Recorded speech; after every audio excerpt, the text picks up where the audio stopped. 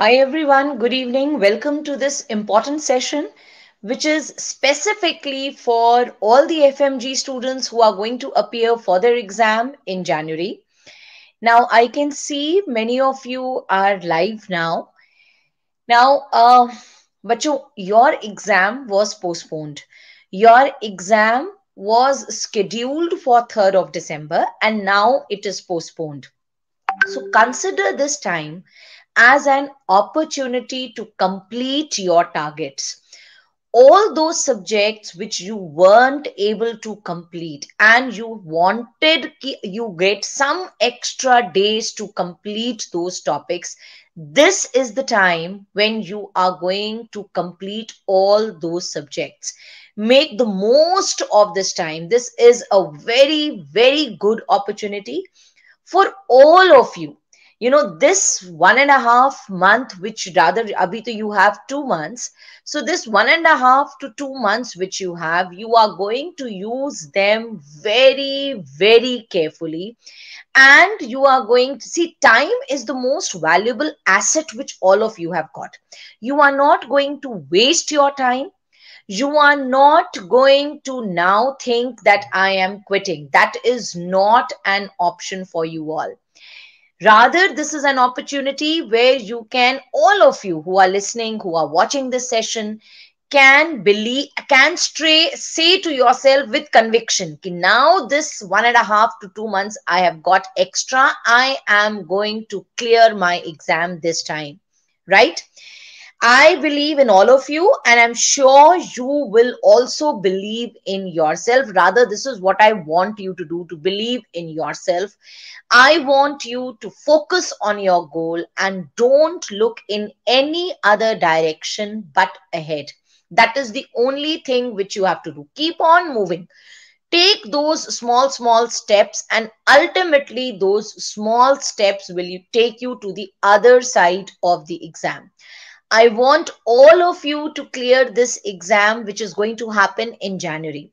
And in order to help you in understanding what are the important topics for OBS and gynae, I have brought this very important session. Now, in this session, what is planned? In this session, I am going to, discuss with you some very important MCQs. So many times you people are confused that there are sessions for INI set, there are sessions for NEET PG, and you are confused that हमें कितना पढ़ना है? How much do we people have to study? क्या हमें सारे updates जानने हैं? Now this is session which is specifically for you all, where I am going to tell you what updates you people need to know. And believe me, there are going to be questions which are going to come definitely sure shot in your FMG exams from the questions which I am going to take up today, right? Not only this, in this session, I'm going to show you some important spotters. I will be discussing those scores in OBS and gynae which you need to know. And towards the end of the session, I will be dividing entire OBS and gynae into 3 parts, right? Part one will be the one, suppose abhi tak you have not started OBS and gynae, completing OBS, you've not started or you haven't completed OBS and gynae. This list which I'm going to provide you is going to act as a benchmark for you. List one may the topics which I'm going to give you, those are the topics which you are going to first focus on. Once you complete those topics of list one, then you are going to go to list two. And just in case you don't have any time, bas do list one and list two ke topics, that is more than enough. But if you have time, then go to list three, which I am not going to tell you what is list three. The remaining topics come in list three, right? This is going to happen towards the end of the session. So, coming to the first question. Now, as per WHO parameter, for semen analysis of 2021, the following parameter remains unchanged. Now, I don't know how many of you people know. WHO ke semen analysis parameters have changed. Initially, the parameters which I have been teaching you, they were the ones which were given in 2010. And now 2021 May, the new parameters have come. And your question is, which of the following parameter remains unchanged? And I can see you have started answering. Excellent. Anand, Prasann, Sibgot, Solanki, all of you have answered this question very well. And the answer is sperm morphology, right? So this over here is WHO's 2010 parameters, and over here is WHO's 2021 parameters. जो 2021 के semen analysis के parameters हैं, they are based on 5th percentile. इससे क्या मतलब है? This means that these are the parameters which are minimum. This number represents minimum what is needed for conception. These are not the average values. So semen volume according to 2010 parameter, minimum semen volume needed for conception was 1.5 ml. Now it is 1.4 ml. Now tell me quickly, if there is no semen, what is the term called as? No semen is called as aspermia, right? Number 2, second parameter is total sperm number. Now total number of sperms, and this is minimum which is needed for conception, that is 39 million sperms, and just that also remains unchanged. Total sperm number is 39 million again. Now tell me, what do you ask? What is the term which is used for decreased sperm count? What is the term which is used for decreased sperm count?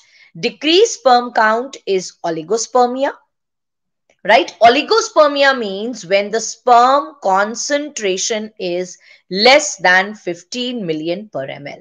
And if sperm concentration is less than 5 million per ml, that is called as severe oligospermia. And what is the term which is used for no sperms in semen? So no sperm in semen is azoospermia. Clear? Now, total motility. Total motility according to 2010 parameter was 40%. Now it is 42%.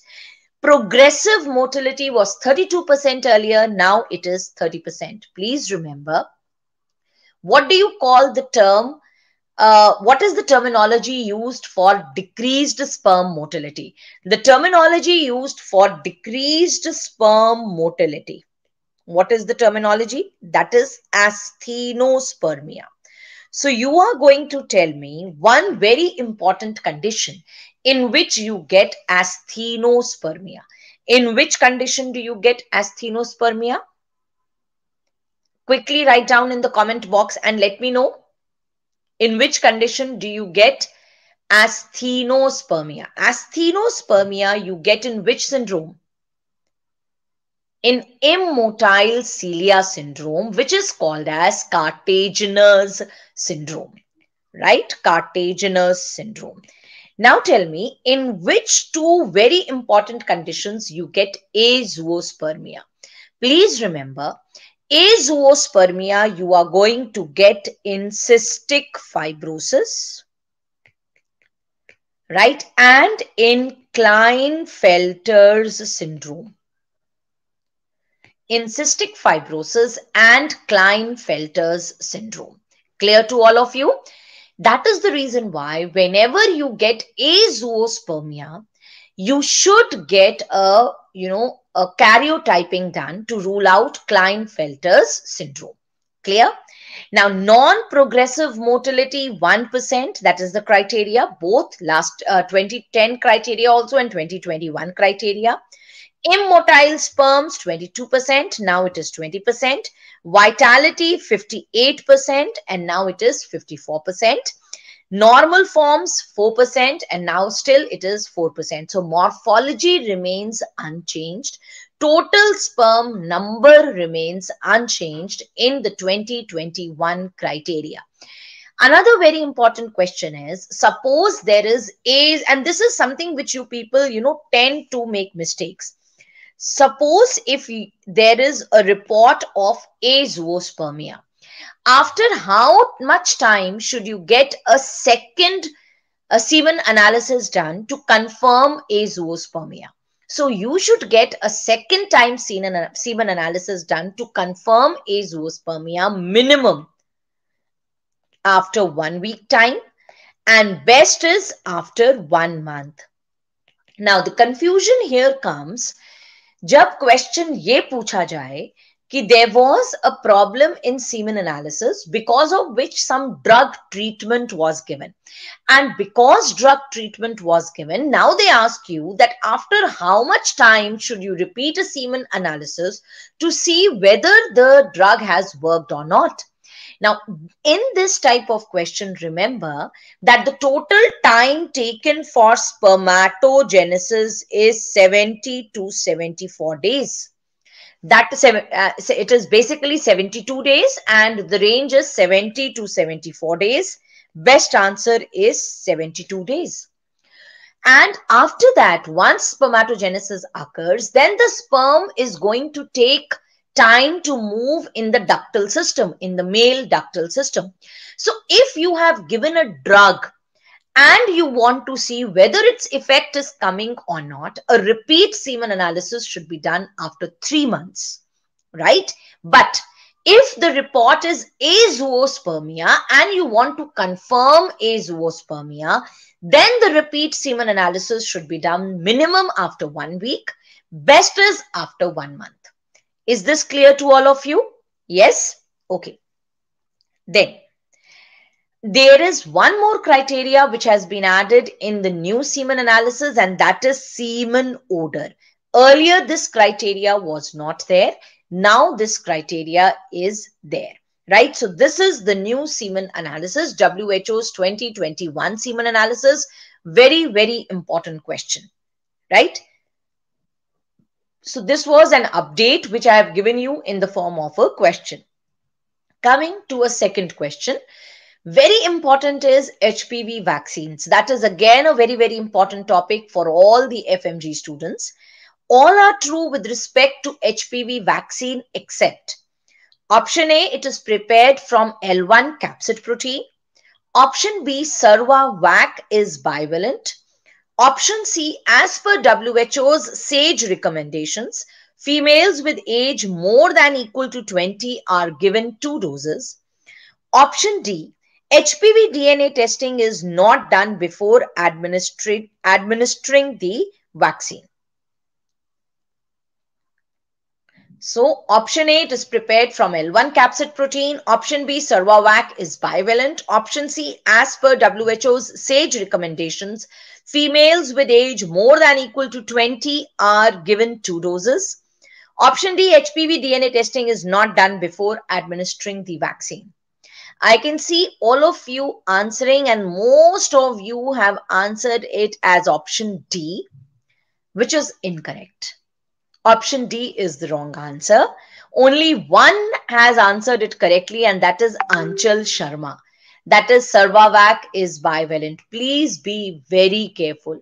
They are asking Serva-Vac, right? This is not cervix vaccine, right? This is not your Cervirax vaccine, right? It is Serva-Vac which is given to you in options over here. It's not Cervirax vaccine. Cervirax vaccine is bivalent, but Serva-Vac, that's the first quadrivalent vaccine which is being prepared by India. It's the India's first HPV vaccine, which is being prepared by, rather it has now been prepared by Serum Institute of India in Pune. And this Serva-Vac vaccine is a quadrivalent vaccine, which is active against HPV 6, 11, 16 and 18, right? So do not confuse Cervirax with Serva-Vac. Cervirax is bivalent. Serva-Vac is quadrivalent. Remember, all HPV vaccines are prepared from L1 capsid proteins, right? Till now, we had only 3 vaccines, Cervirax, Gardasil and Gardasil 9. Cervirax is a bivalent vaccine, Gardasil was a quadrivalent vaccine, and Gardasil 9 was a nonavalent vaccine. For all FMG exams, it is very important to remember or memorize all the 9 strains against which Gardasil 9 is active. Right? So 6, 11, 16, 18, 31, 33, 45, 52, and 58. Right? Now, Cervirax is active as a bivalent vaccine, which is active only against HPV 16 and 18, and so it can protect only against CIN and cancer cervix. Whereas Gardasil was also active against 6 and 11, so it can protect against genital warts and cancer cervix. Gardasil 9 can protect against genital warts and all 6 cancers which are caused by HPV. So what are all 6 cancers which are caused by HPV? Number 1, cancer cervix. Number 2, cancer vulva. Number 3, cancer vagina in females. Number 4, in males, oral cancer, penis cancer, and anogenital cancers. So Gardasil 9 can protect against all 6 cancers, and it is a non-avalent vaccine. Ideal age to give HPV vaccines is 11 to 12 years. Right? Till now, it was said that HPV vaccines can be given only between 9 age to 26. That was the age group.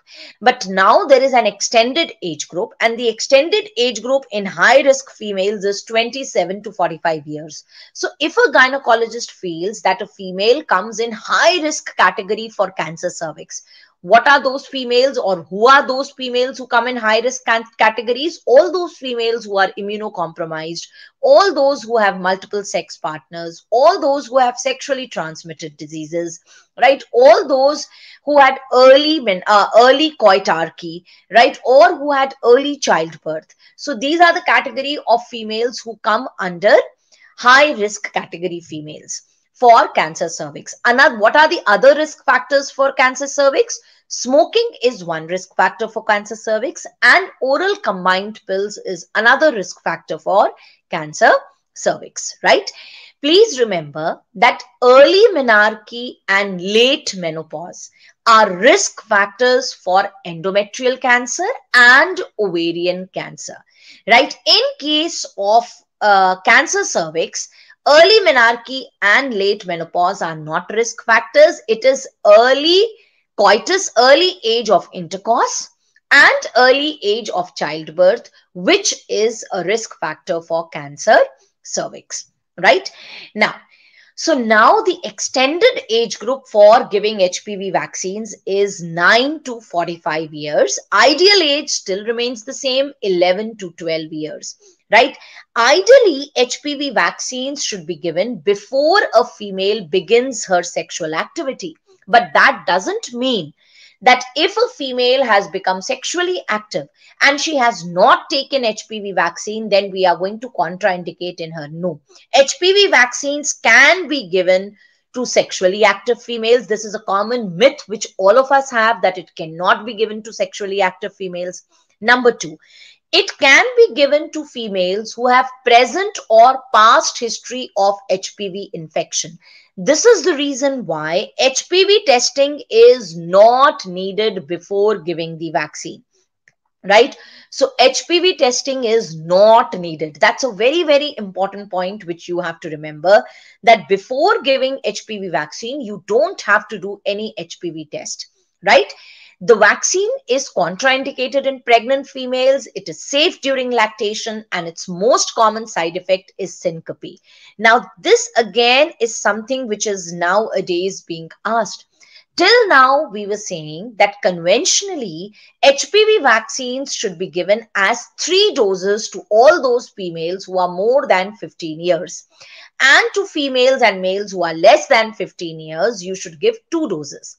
But recently, there is a WHO SAGE recommendation on which a question has been asked in INI-SET and in NEET both. That what is the WHO SAGE recommendation for HPV vaccines? WHO SAGE recommendation said, you see, when COVID came, it was a very aggressive movement against COVID, that all the vaccines were so easily and readily available. But as far as cancer cervix is concerned, the vaccines, number 1, are not very readily available because of the high cost. And that is why India has now manufactured its first vaccine, first HPV vaccine, which is Sarvavac. Right. And number two was the dosing schedule, because 3 doses had to be taken. That is why in many females, they were not even taking these vaccines because of the cost factor and because of the dosing factor. So recently WHO said that if you are giving this vaccine to a female who's between 9 to 20 years, you can give either 1 or 2 doses.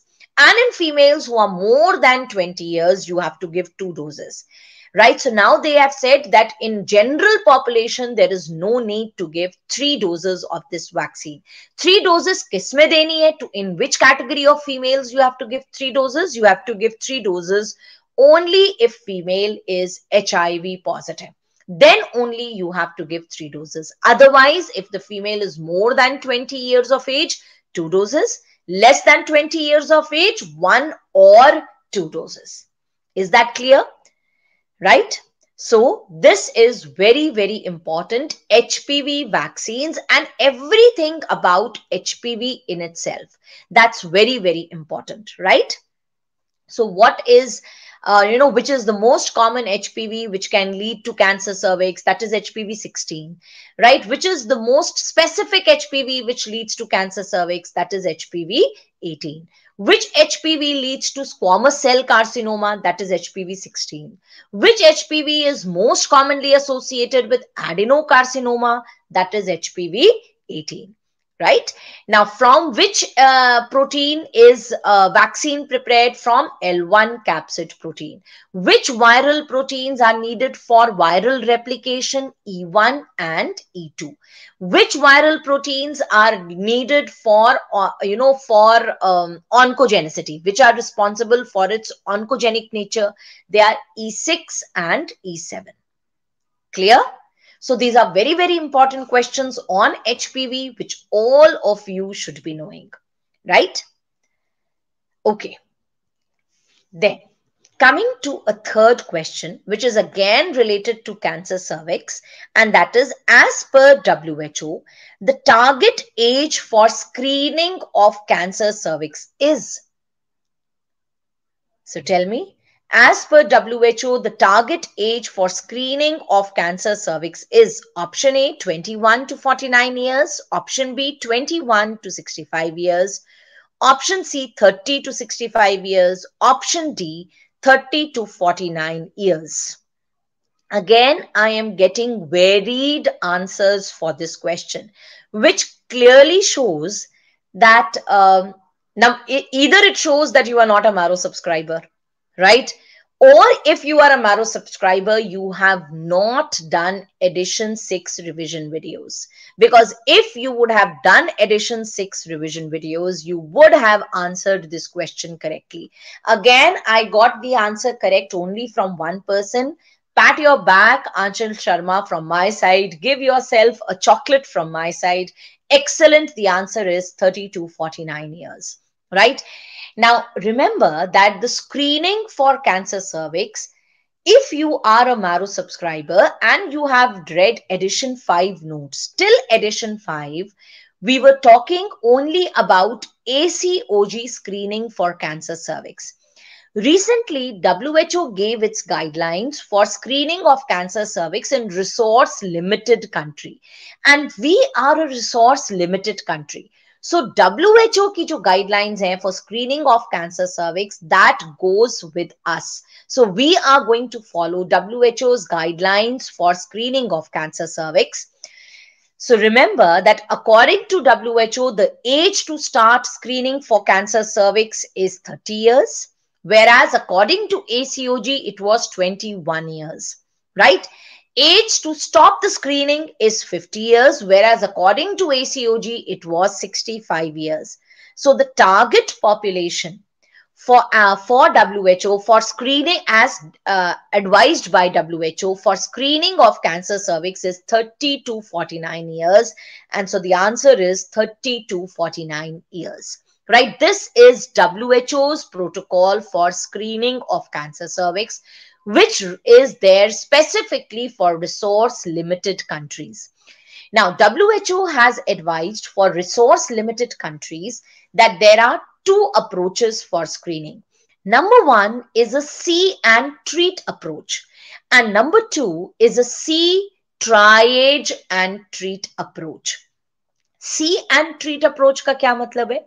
C and treat approach का मतलब है that you, when a patient comes to you for screening of cancer cervix, you are going to do a primary screening test, and that primary screening test, as advised by WHO, is HPV DNA testing.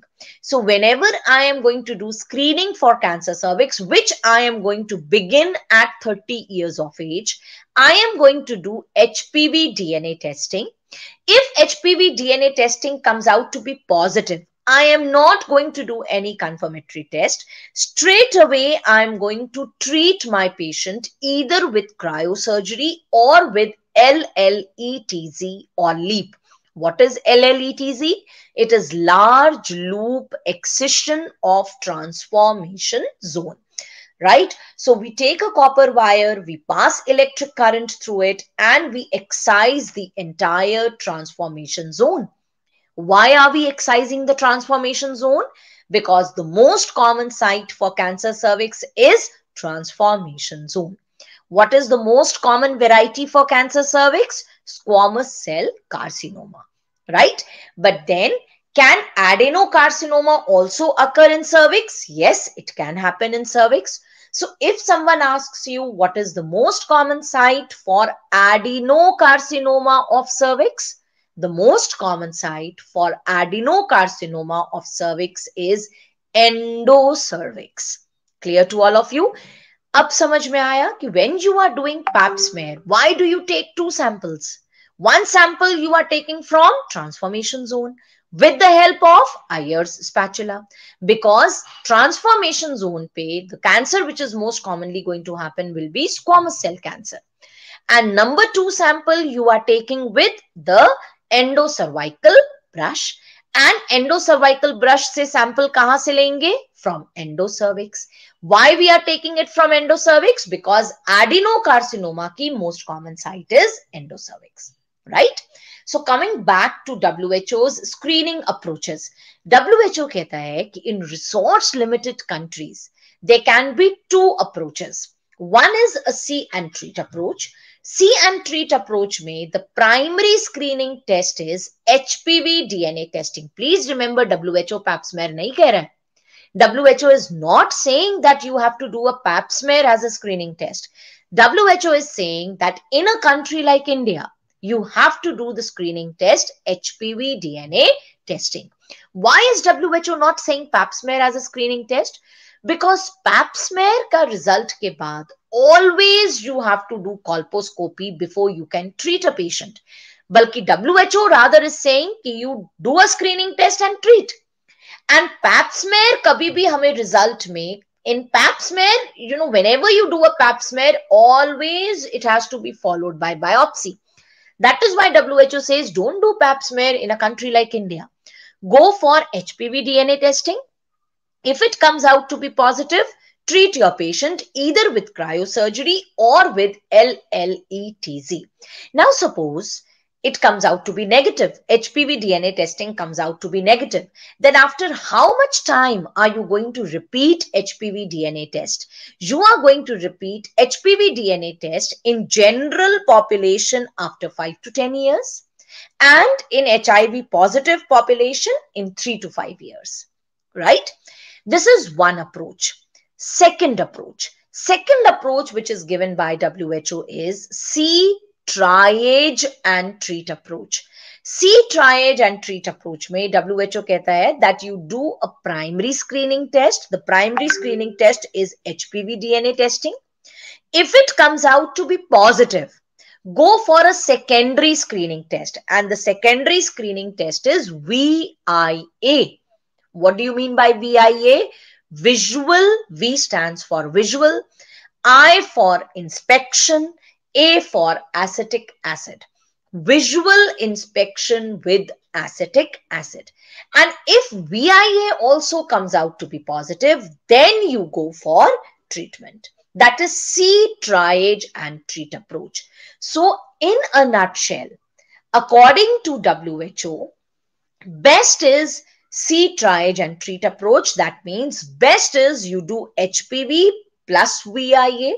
But if that is not given in the options, then the second best is HPV alone and the third best is VIA alone. Is that clear to all of you? WHO does not recommend pap smear as a screening test because if pap smear comes out to be positive, it should be followed by colposcopic biopsy. And if that also comes out to be positive, then you do treatment. कभी भी हम pap smear की report के basis पे treatment नहीं करते. You never do treatment based on pap smear report. Right? On the other hand, ACOG kya kehta tha? ACOG said that screening test which you should do is pap smear. And when should you start doing the screening test? At 21 years of age. You should repeat pap smear after every 3 years till a female becomes 30 years of age. When a female is 30 years of age, then along with pap smear, do HPV DNA testing and you should repeat it after every 5 years till 65 years of age if in previous 10 years pap smear report was normal, or till 75 years of age if in previous 10 years pap smear was abnormal. Right? So these are again very, very important recommendations which have been given by WHO. You have to remember WHO protocol. You have to remember ACOG protocol. In your exams, they are going to ask, they are going to give you whether they are talking about ACOG protocol or whether they are talking about WHO protocol. If they ask you what is being done in India, we have to follow WHO's protocol. Clear? Okay. Next, very, very important topic, which is a recently overall screening test for cancer cervix. You cannot say overall there is a best screening test for cancer cervix. No. But just in case, suppose Solanki, if a question comes like this, you are going to answer as per this what I have given you. Overall, best is HPV plus VIA. If that is not given in the option, then second best is only HPV. If that is also not given, then third best is VIA. What is LEAP? LEAP and LLETZ are one and the same thing. LLETZ stands for large loop excision of transformation zone. LEEP stands for loop electroexcisional procedure. So suppose अगर आपके पास question आता है, what is the management of CIN2 or CIN3 in any age at any parity? अब वो confuse करने की कोशिश करेंगे. They will say she is a gravida 3, gravida 4, gravida 5, 55 years female, right? What is the management of choice? चाहे वो gravida 3 हो, 2, 4 हो, 5 हो, 1 हो, no matter what is the gravida, no matter what is the parity, management of CIN2 and CIN3 always is LEAP or LLETZ. You never do hysterectomy. Right? You are never going to do hysterectomy for CIN2 or CIN3. CIN1 का क्या management होता है? CIN1 का management is you have to wait and watch for 2 years. 2 years में most of the time CIN1 will automatically regress. But if CIN1 persists beyond 2 years, right? So if it persists for more than 2 years, then you go for cryosurgery or cryoablation. Clear? Your doubt cleared? Okay.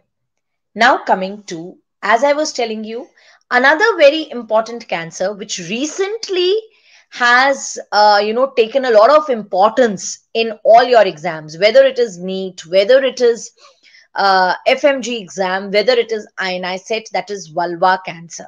you can expect one question from vulva cancer. So all are true about vulval cancer except option A, squamous cell keratinizing type is the most common variety. Option B, most common HPV associated with it is HPV 16. 60% cancers occur at clitoris.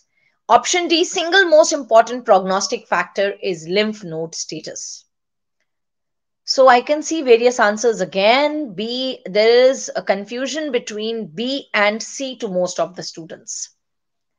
So confusion chal raha hai. Some people saying B, most of you saying C. Chalo. Quickly let us Dr. Gurjar, this video is going to remain, but only those students who have the link will be able to watch it again. If you don't have the link to the session, you will not be able to watch it again, right? So, first important thing, most common variety for vulval cancer is squamous cell cancer, right? That's the most common type of vulval cancer. अब ये जो squamous cell cancer होता है, which is the most common variety, it has two types, warty type or keratinizing type. Keratinizing type is 60% cases, warty is 40% cases. Now, warty type is more common in young females between 55 to 60 years. Keratinizing is more common in older females, that is between 65 to 70 years. Warty is unifocal. Keratinizing is multifocal. Warty has a good prognosis. Keratinizing has a bad prognosis. Warty type of squamous cell cancer is associated with HPV. Now, this was a question in INI set this year, risk factors for vulval cancer. HPV, most common HPV associated with it is HPV 16, followed by HPV 33, right? Then smoking and VIN, right? Vulval intraepithelial neoplasia. Keratinizing is not associated with HPV. It is associated with lichen sclerosis, squamous cell hyperplasia, and mutation in gene P53. Most common age group for cancer vulva is postmenopausal age group. And as I told you, keratinizing is most common. That is why keratinizing ka age group most common hota hai. And that is more than 65 years of females may this is seen, vulval cancer. Most common symptom for vulval cancer is pruritus. For diagnosis of vulval cancer, Keys punch biopsy is done. Management of vulval cancer in stage 1 and stage 2 is surgery. In stage 3 and stage 4, it is chemoradiation, right? Now, please remember that the first lymph node which is involved in vulval cancer is superficial inguinal lymph node, and that is the sentinel lymph node for vulval cancer. इसके बाद the lymphatics will go into deep inguinal lymph nodes, that is femoral lymph nodes. That is why when we do surgery, we have to do surgery in terms of two things, surgery for the cancer and surgery for lymphatic spread, right? So cancer के लिए भी surgery करनी है, जो lesion है उसके लिए भी surgery करनी है, and lymph nodes के लिए भी surgery करनी है.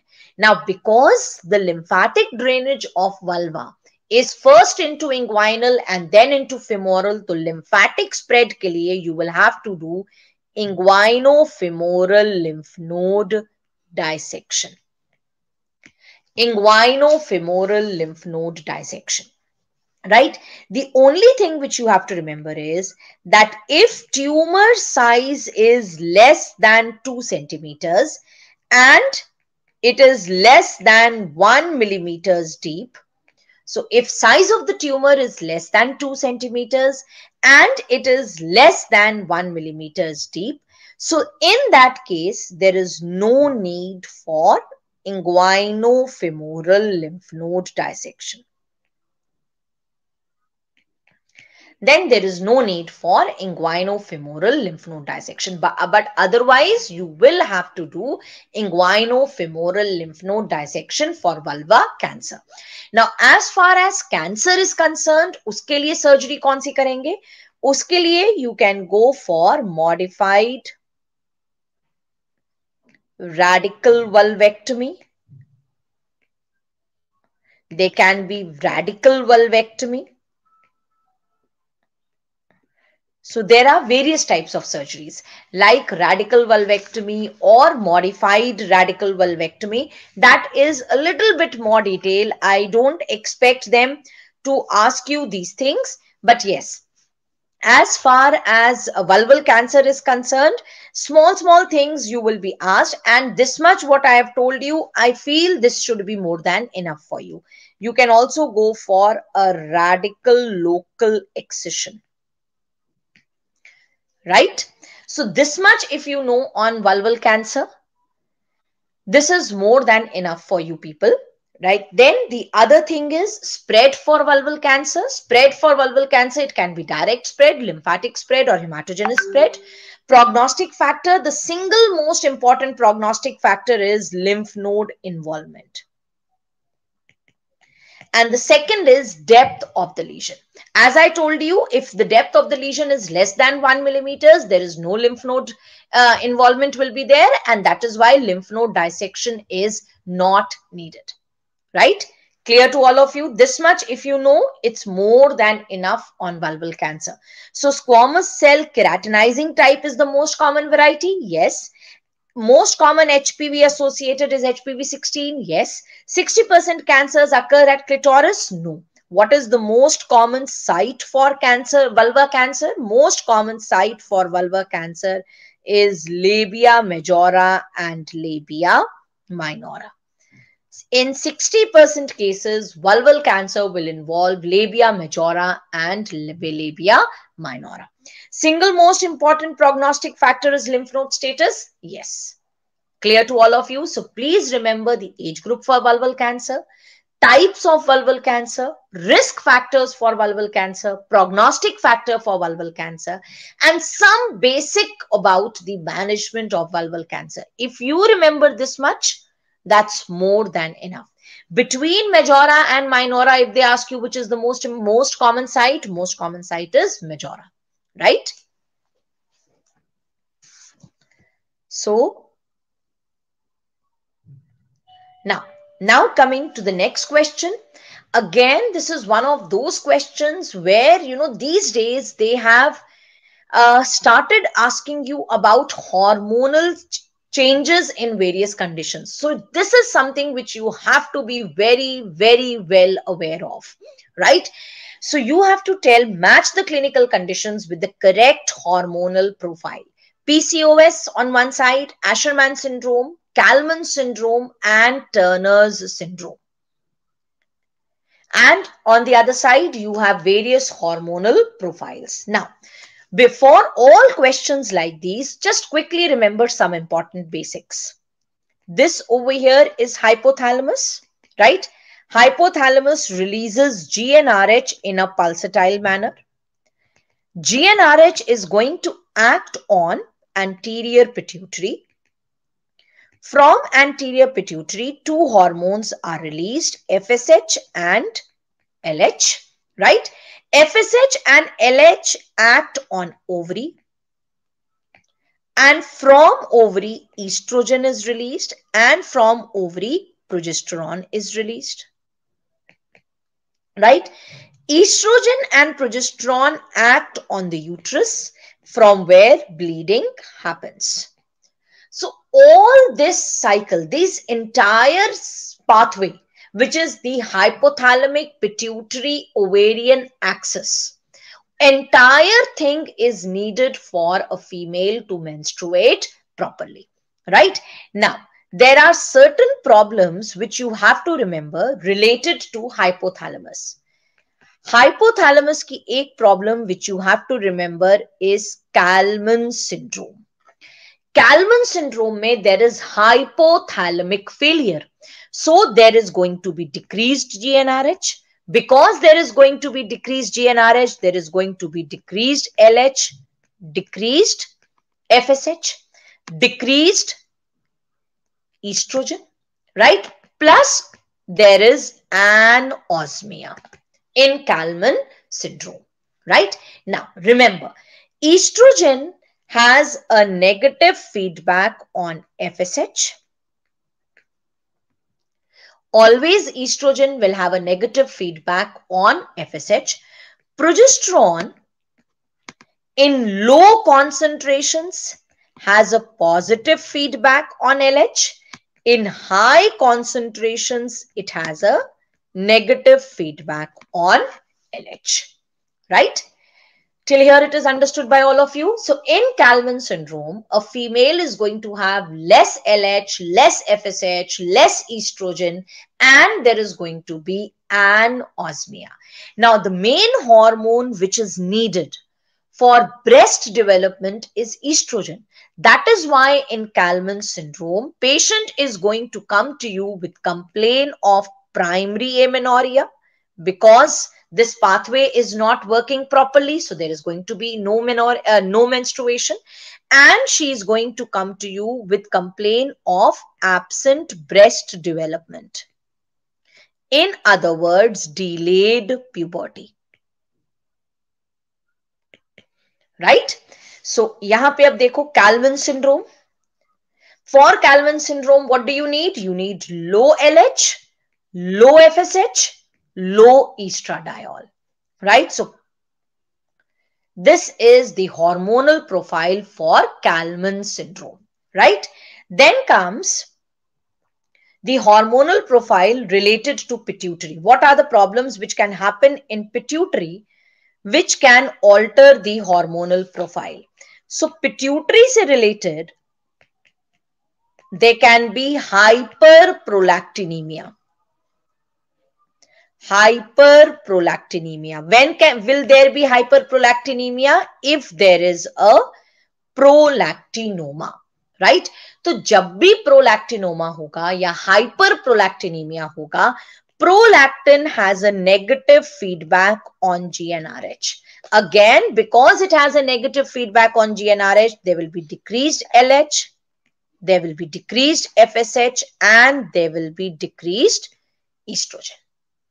Clear to all of you? This is going to happen in case of hyperprolactinemia. Hyperprolactinemia या prolactinoma में patient is again going to come to you with complaint of amenorrhea. And along with that, क्योंकि it is a prolactinoma, prolactin secreting tumor, there will be increased breast secretions, right? And because prolactin is a tumor of the pituitary, there is going to be headache and visual disturbances. Clear to all of you? Pituitary से related एक और चीज हो सकती है, and that is Sheehan syndrome. In Sheehan syndrome, there is necrosis of anterior pituitary gland. So all the hormones which are formed by anterior pituitary decrease. So there is decreased prolactin, there is decreased LH, decreased FSH, and obviously if LH and FSH are decreased, there will be decreased estrogen. Now, because prolactin is decreased, so this female is going to come to you with complaint of inability to breastfeed the baby. Inability to breastfeed the baby, right? And because of decreased LH and FSH, there is going to be amenorrhea. So if there is amenorrhea along with headache, visual disturbances, and increased breast secretions, it is prolactinoma. If it is amenorrhea along with inability to breastfeed the baby, then that is Sheehan syndrome. So these are the two things which you had to remember with respect to pituitary. With respect to ovary, अब ovary से related you have to remember two very important conditions. One is premature menopause. Premature menopause, which these days is called as POI. What is POI? Primary ovarian insufficiency. Primary ovarian insufficiency is a new name for premature menopause. So in case of premature menopause, again, there will be decreased. Okay. So what is going to happen in case of premature menopause? There are no more follicles in the ovary. Right? Is pathway में problem नहीं है. Problem ये है कि now there are no follicles in the ovary which can secrete estrogen or progesterone. Right? The problem is not in pathway. Now, because there are no more follicles in the ovary, so in spite of this pathway working, there will be decreased estrogen, there will be decreased progesterone. Right? Because there are no more follicles which can secrete estrogen and progesterone. Estrogen has a negative feedback on FSH. Now, because estrogen has a negative feedback on FSH and because estrogen is less, the negative feedback on FSH is gone. So there will be increased FSH. Progesterone has a negative feedback on LH. Now, because there is no progesterone, the negative feedback on LH is gone. So there will be increased LH. So this is the condition which you get in case of premature menopause. Decreased estrogen, decreased progesterone, increased LH, increased FSH. Please remember this, that in premature menopause, LH, FSH will be high, estrogen and progesterone will be less, right? Then in case of ovary, there can be another situation. That is PCOS, ovary से related PCOS. PCOS का I want all of you to remember this. In PCOS, there is an ovulation. Because of this an ovulation, there is decreased progesterone, number one. Number two, when we talk about estrogen, when you are talking about estrogen, estrogen can be normal or it can be increased. In obese females, it is increased. In thin females, it is normal, right? When it comes to LH and FSH, FSH is normal, LH is high. So this is something which I want all of you to remember for PCOS. In PCOS, FSH levels are normal, LH levels are high. Right? Both LH, FSH high nahi hote. It is FSH which is normal, LH which is high. Progesterone is decreased because of anovulation. Estrogen can be normal or estrogen could be increased. It is increased in obese females. Right? A बहुत typical thing which you get in PCOS is that androgen levels are high. They are high, but they are less than 200. Clear? All of you? Yes. LH is to FSH ratio becomes 3:1 in PCOS patients. Normally, this ratio is 1:1. In PCOS patients, this becomes 3:1. Right? Then comes your uterus-related problem, which is Asherman syndrome. Now, in Asherman syndrome, the entire pathway is normal. Problem is that there are uterine adhesions. So, in Asherman syndrome, there is no problem in the axis. The problem is that there are uterine adhesions. So, estrogen is normal, progesterone is normal, LH is normal, FSH is normal, right? The other thing which you have to remember related to ovary is there can be streak ovaries. Streak ovaries are seen in Turner's syndrome. Now you tell me, if there are streak ovaries, non-functioning ovaries, what is going to happen? Again, if there are non-functioning ovaries, what is going to happen? So there will be no follicles, and again, if there will be no follicles, estrogen will be less, progesterone will be less. So LH will be increased, FSH will be increased. Clear to all of you? Yes. The last thing which you have to remember, because all these hormones are something which trouble you a lot, what happens in pregnancy?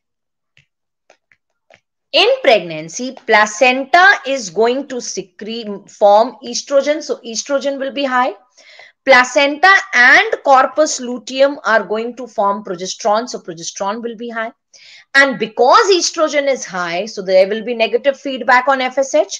So FSH will be decreased and LH will be decreased. So remember, जो condition menopause में होती है, उसका opposite happens in pregnancy. Right? So if you remember these many hormonal conditions, all your questions related to hormones will be solved. So let us go back to this question and see PCOS. So what is going to happen in PCOS? In PCOS, as I told you, LH is high, FSH is normal, estrogen is normal, right? Asherman syndrome में everything normal, LH normal, FSH normal, estrogen normal. Turner syndrome में estrogen will be less, progesterone will be less, so LH and FSH will be high, right? So I hope all these hormones things are clear to you. This is very, very important. This is the recent way in which they have started asking questions. And I expect that in FMG also, they are going to ask questions based on hormonal profiles, right? Okay. Another very, very important topic. Now, please show me a thumbs up if till here it is clear to all of you. Quickly show me a thumbs up if this is clear to all of you.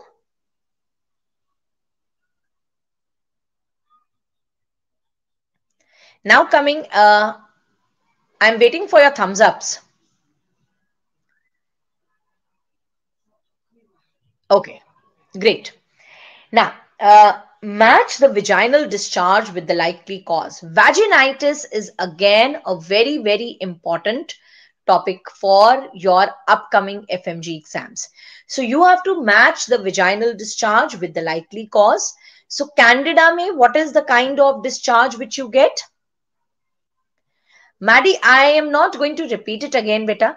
What you can do is once this session is come over, you can come back to this, watch this video again at a slower speed and you will understand, right? Okay. So match the vaginal discharge with the likely cause. So over here, just a few very, very important things which I want to tell you about vaginal discharges. I'm sure this topic you are well versed with, but still quickly let's do trichomonas. Mein, whenever you are going to get a patient with trichomonas, she's going to come to you with complaint of frothy, yellowish colored discharge. The pH of the discharge will be more than 4.5. Pruritus will be present. Dysuria will be present. So there will be pain during micturition and you are going to get red vagina like strawberry. So that is strawberry vagina. Whenever you get a patient of Candida, the patient is going to come to you with curdy, white, scanty discharge. So in case of Candida, problem is not of discharge. Problem जो patient हमारे पास लेकर आती है, that is pruritus. She is more concerned about pruritus rather than discharge, right? And there is dysuria. The pH of the discharge, very important to remember, is that in Candida, the pH of the discharge is less than 4.5. In bacterial vaginosis, patient comes to you with a grayish white, off-white colored discharge with no pruritus, but it is foul smelling and whiff test is positive. Whiff test positive means when you add 10% potassium hydroxide, you get a fishy odor. Investigation of choice whenever a patient comes to you with vaginitis is saline microscopy. On saline microscopy, in case of bacterial vaginosis, you are going to get clue cells. Right? Now, in case of trichomonas, what is the drug of choice? In case of trichomonas, the drug of choice is metronidazole. It is a sexually transmitted disease and that is why partner treatment should be done in trichomonas. In case of Candida, the drug of choice is fluconazole. But please remember, if your patient is pregnant, then in that case you have to give topical imidazoles like clotrimazole. In that case you don't give oral fluconazole. In that case you give topical clotrimazole, right? In case of candida, it can be a sexually transmitted disease, so only if your partner has symptoms, then partner treatment is necessary. Otherwise partner treatment is not necessary. Bacterial vaginosis is just a alteration in vaginal flora. It is not an STD. The drug of choice for bacterial vaginosis is metronidazole or clindamycin, right? And for bacterial vaginosis, you don't have to give any partner treatment. The typical thing about bacterial vaginosis is that there is no inflammation, so there is no pruritus. Clear? Another very important thing which at this point of time I want you to revise is that there is something which is called as syndromic management of vaginal discharge.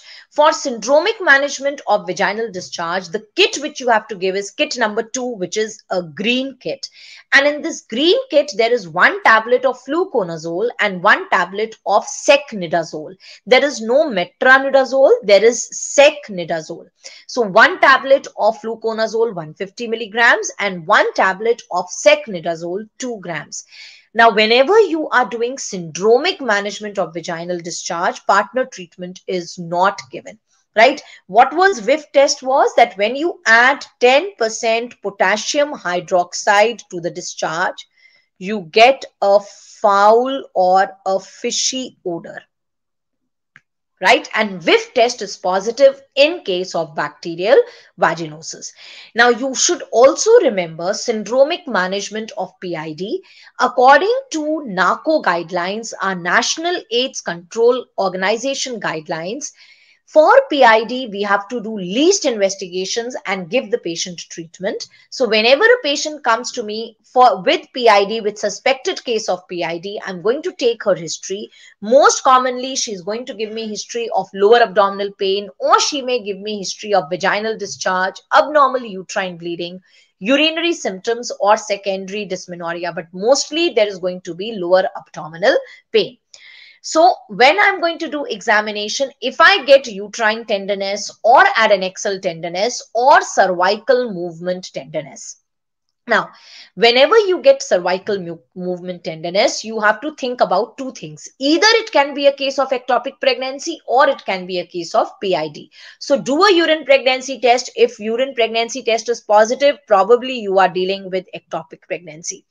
If urine pregnancy test is negative, then you have to go for PID as the diagnosis. So the syndromic diagnosis jo hamari banti hai, that is lower abdominal pain syndrome. So if your patient has lower abdominal pain and along with this, any of these, along with lower abdominal pain, any of these, uterine tenderness, adnexal tenderness, or cervical movement tenderness, then you make a diagnosis of lower abdominal pain syndrome.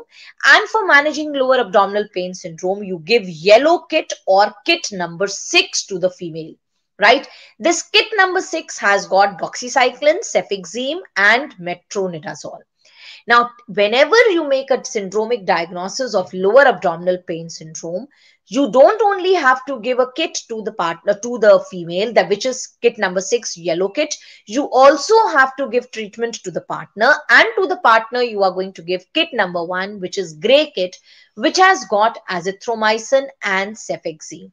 If they ask you in which other conditions do you use gray kit is used for managing urethritis, cervicitis, anorectal discharge, and scrotal pain syndrome.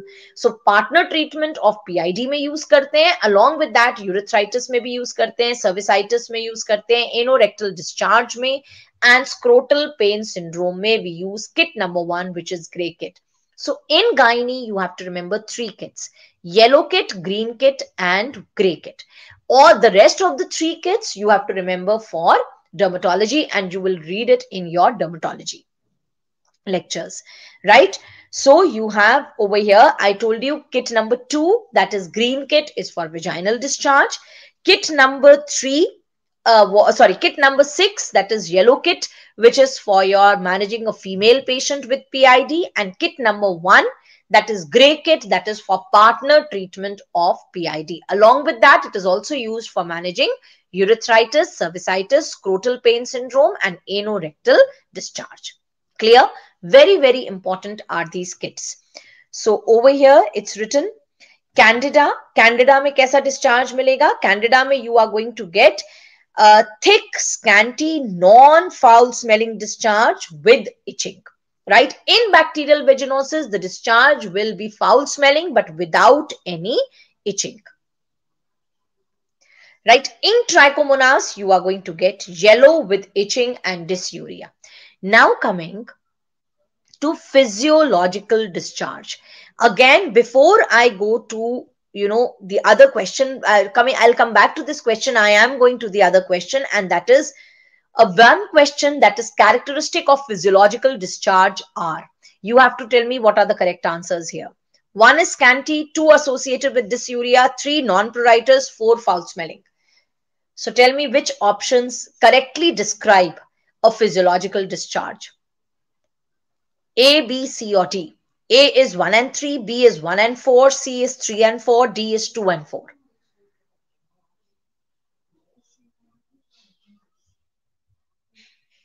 Tell me. Okay, so I've started getting answers. Most of you are saying it's option A. Right. So remember, physiological discharge, when it comes to color, it will be colorless. Right? So options में या तो colorless लिखा होगा या white लिखा होगा. Right? Number 1. Number 2, when it comes to odor, it will be non-foul smelling. Right? Number 3, when it comes to pruritus, there is no itching. So just now we saw that bacterial vaginosis discharge was also white in color and it was not associated with itching, but bacterial vaginosis ka discharge was foul smelling. Over here, this is like bacterial vaginosis, but it is non-foul smelling. Then comes quantity. A quantity depends upon the time at which physiological discharge is happening. If this is happening in first half of the cycle, then it will be profuse under the effect of estrogen. And if it is happening in second half of the cycle, it will be scanty. तो physiological discharge के आगे scanty भी आ सकता है, physiological discharge के आगे profuse भी आ सकता है. Right? Physiological discharge could be profuse, it could be scanty, depending upon the time at which it is happening. But the two very important characteristics of physiological discharge are that it is not associated with any itching and it is non-foul smelling. So it can be scanty, yes. Is it associated with dysuria? No. Is there any pruritus? Yes, there is no pruritus. Is it foul smelling? No. Right? So over here, 1 and 3 are the correct options. That is option A is the right answer. Clear to all of you? Okay. So same thing you got in this question also. Physiological discharge, non-foul smelling, thin, copious. Now that depends upon the time at which it is happening. If it is happening in first half of the cycle, it will be profuse, right? It will be thin. It will be watery, right? It will be elastic. It can be stretched. But if it is happening in second half of the cycle, it will be scanty. It will be thick.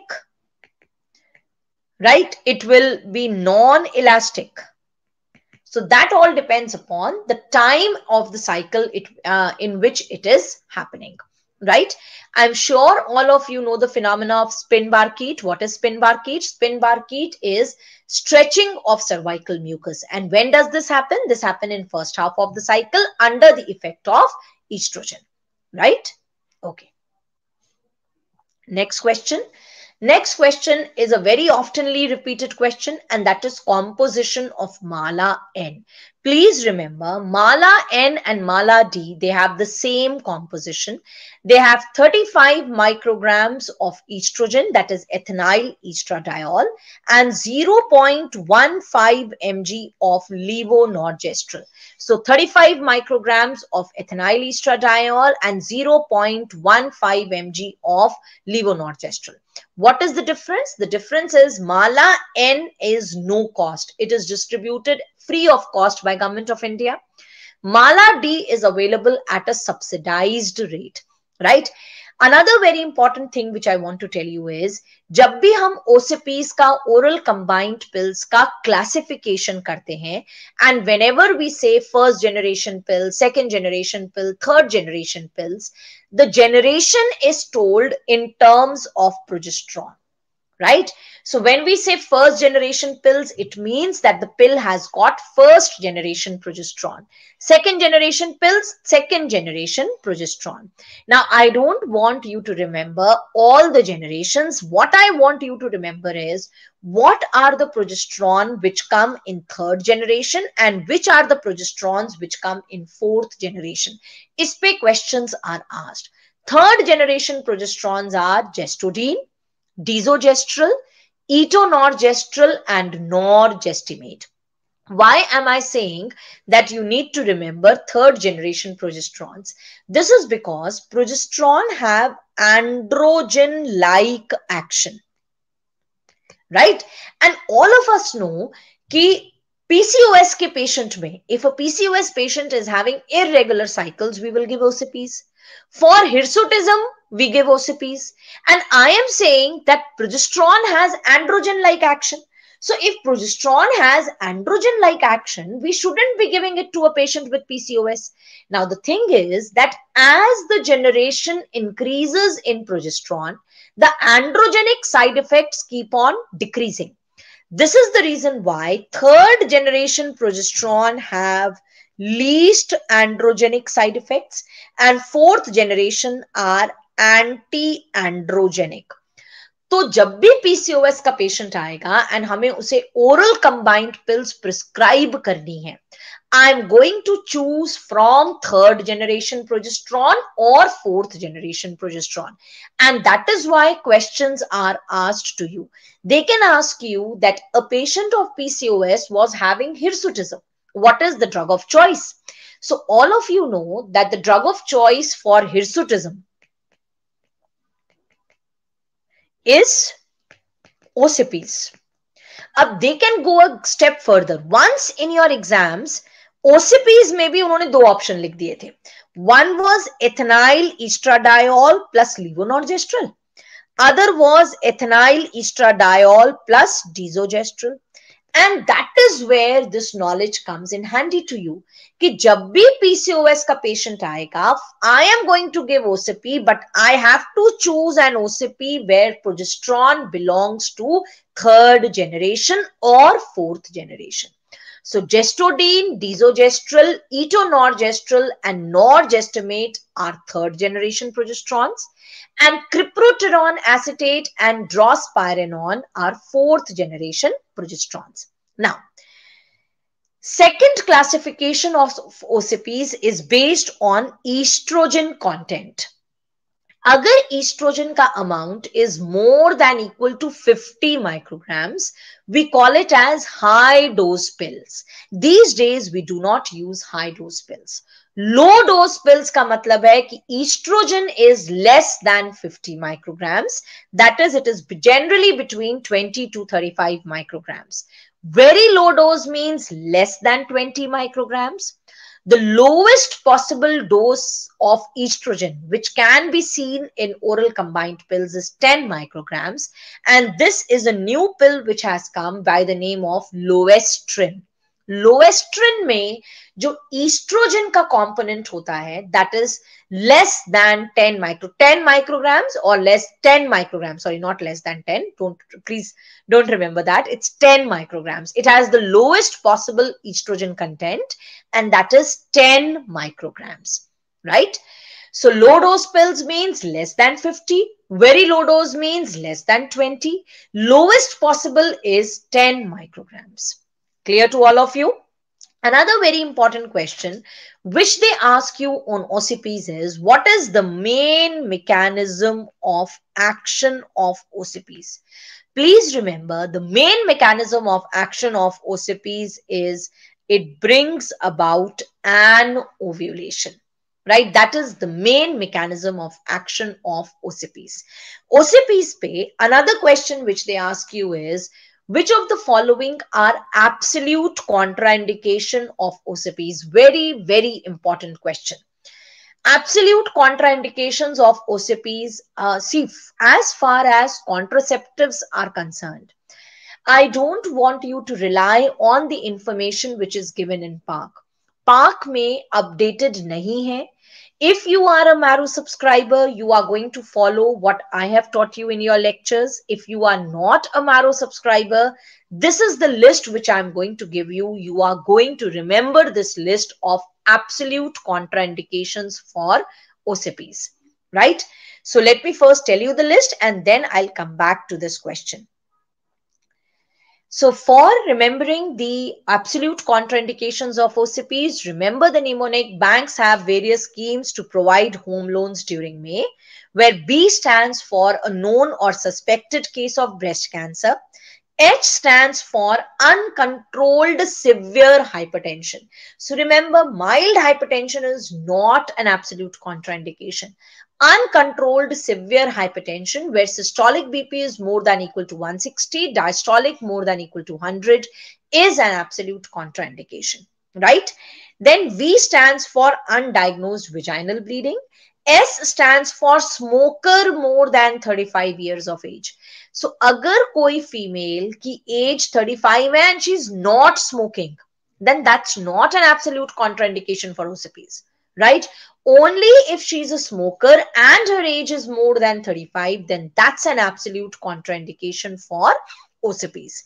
T stands for a known or suspected case of thromboembolism, or if there is family history of idiopathic thromboembolism, or if there is history of coronary vascular accidents, MI, or conditions predisposing to it, right?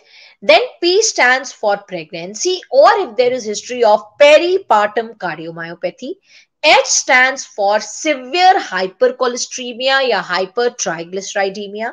L stands for impaired liver function at present.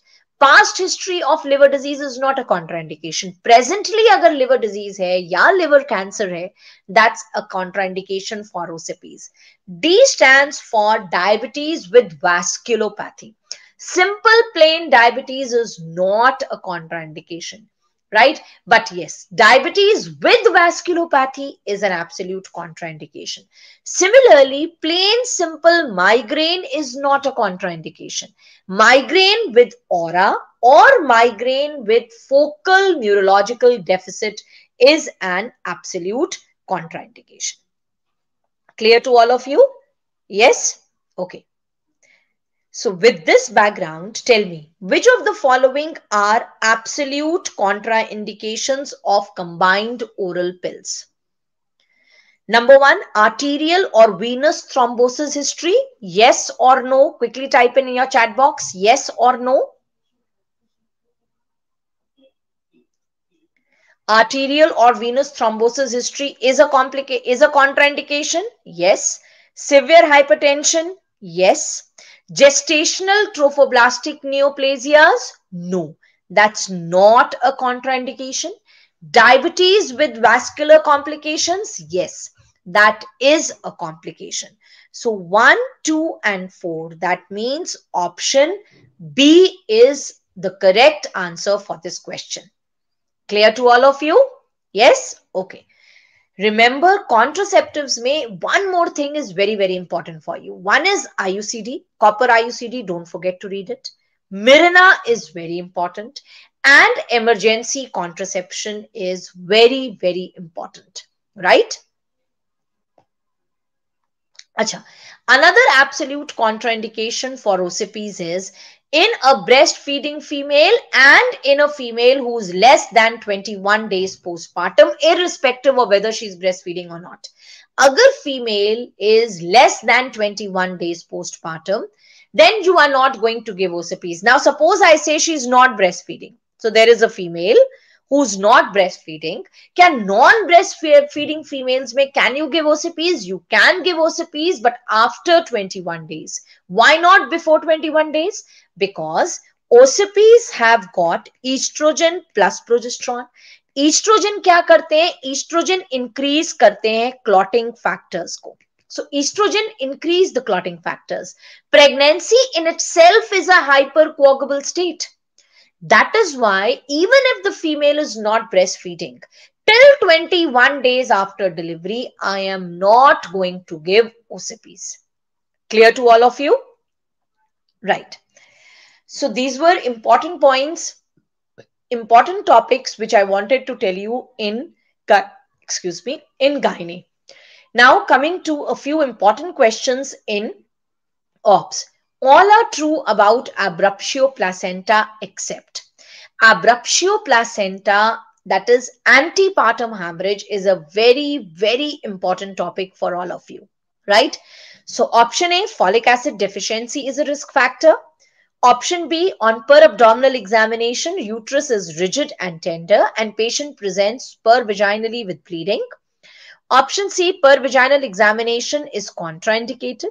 Option D, termination of pregnancy is the management in case of abruptio. So what is the answer? I've started getting answers from all of you. You people don't have many confusions in this question. There is no confusion here. All of you are very clear. Ab jaisi maine kaha, all of you are very clear. Galat answer aana start ho gaye. Now you have started giving me wrong answers. The correct answer is option C, right? Option B is right. Please correct answer over here. Answer is option C. So remember, folic acid deficiency is a risk factor. Yes, folic acid deficiency is a risk factor for abruptio placenta. Now, all those who are Marrow subscribers or who have attended my live teaching, you know that I make this lady everywhere for remembering risk factors for abruptio placenta. Right? So, we have a female over here. There is increased maternal age of this female and increased maternal parity. Right? She is smoking. So, there's cigarette smoking is a risk factor. Cocaine abuse is a risk factor. Now, bachcho, risk factors generally, they never ask you per se, right? But there are 4 topics जिसमें risk factors पे direct questions आते हैं. Placenta previa के risk factors पे direct question आएगा. In abruptio, you are going to get direct question on risk factors. In PIH, you are going to get direct question on risk factors, and in PPH. In charo ke, in all these 4 conditions, risk factors have to be on your fingertips, right? Other than that, risk factors pe questions nahi aate hain. Generally, you get questions related to risk factors from these 4 topics, right? So now this female has folic acid deficiency, because of which she has killosis around her lips. So folic acid deficiency. Then in blood vessels, there is high BP, high BP, that is PIH, and thrombophilia. A risk factor related to abdomen is abdominal trauma. Risk factor related to uterus is twin pregnancy, polyhydramnios, premature rupture of membranes, and fibroid uterus. Right? So twins में polyhydramnios होता है. Polyhydramnios से membranes can rupture. Now when membranes are going to rupture, the entire amniotic fluid is going to come out suddenly. So the size of the uterus will shrink suddenly. And jump size of the uterus will suddenly shrink. So the placenta which was attached to the uterus will get detached. Right? So these are risk factors related to abruptio. So yes, folic acid deficiency is a risk factor. Right? On per abdominal examination, in case of abruptio, uterus is rigid tender, and patient presents with pervaginal bleeding. That is absolutely right. In case of placenta previa, uterus is soft. In placenta previa, uterus is soft and relaxed. Whereas, and there is no pain in abdomen. Whereas in case of abruptio, patient is going to present to you with pain in abdomen and with bleeding beyond 28 weeks of pregnancy. Is pervaginal examination contraindicated? No. In case of abruptio, pervaginal examination is not contraindicated. It is in case of placenta previa that pervaginal examination is contraindicated. In case of abruptio, once you have ruled out placenta previa, you have to do a pervaginal examination. Why am I saying you have to do? This is because abruptio ke patients mein, when the placenta separates from the uterus, thromboplastin is released, right? And ये जो thromboplastin release होता है, ये patient को labour में ले जाता है. एंड बिकॉज ये पेशेंट को लेबर में ले जाता है, I need to see how much is the cervix dilated, right? So in case of abruptio, you have to do a pervaginal examination, but it should be done after ruling out placenta previa. यही thromboplastin है जो uterus को tensed बनाता है and tender बनाता है. यही thromboplastin है which leads to DIC as a complication. So DIC is a complication of abruptio. DIC is not a complication of placenta previa. Then termination of pregnancy is a management in case of abruptio. Yes. In case of abruptio, because placenta has started separating, so the best management is termination of pregnancy. Although I am now going to share with you the updated management of abruptio. This is the updated management. Iske baad, just now I'm going to share with you updated management. I want all of you to keep the updated management of abruptio also in your mind. So answer to this question is option C, right? So over here, suppose आपके पास question ऐसे आता है कि there is a G2P1 pregnant female who has come to you at 34 weeks. Her BP is 150 by 110. There is pain in abdomen and bleeding PV, and they ask you what is the next step. तो सबसे पहले तो I want all of you to see that bleeding is happening beyond 28 weeks, and जब भी bleeding होती है beyond 28 weeks, whenever bleeding is happening at more than equal to 28 weeks, you have to think about abruptio, or you have to think about placenta previa, or in rare circumstances, they can be vasa previa, right? Then in case of abruptio, you are going to get history of trauma या PIH. अगर predisposing factor में trauma या PIH दिया है, it means it is going more in favor of abruptio. In placenta previa and vasa previa ऐसी कोई history नहीं मिलती, right? Then suppose your question says that there was bleeding which happened and then it stopped, and 2 दिन बाद again patient started bleeding, so there is recurrent bleeding. So whenever you get history of recurrent bleeding in the question, that 2 days back patient had bleeding, then it stopped and then it started again, then think about placenta previa. Then don't think about abruptio, don't think about vasa previa. Then if pain in abdomen is given, whenever pain in abdomen is given, you have to think about abruptio. You don't have to think about placenta previa or vasa previa. Then on per-abdominal examination, in case of abruptio, uterus will be tensed, it will be tender, it will be rigid. Height of the uterus is more than the period of gestation, and most of the time fetal heart sounds में या तो distress मिलेगा या death मिलेगा, right? This is because of the concealed variety of abruptio.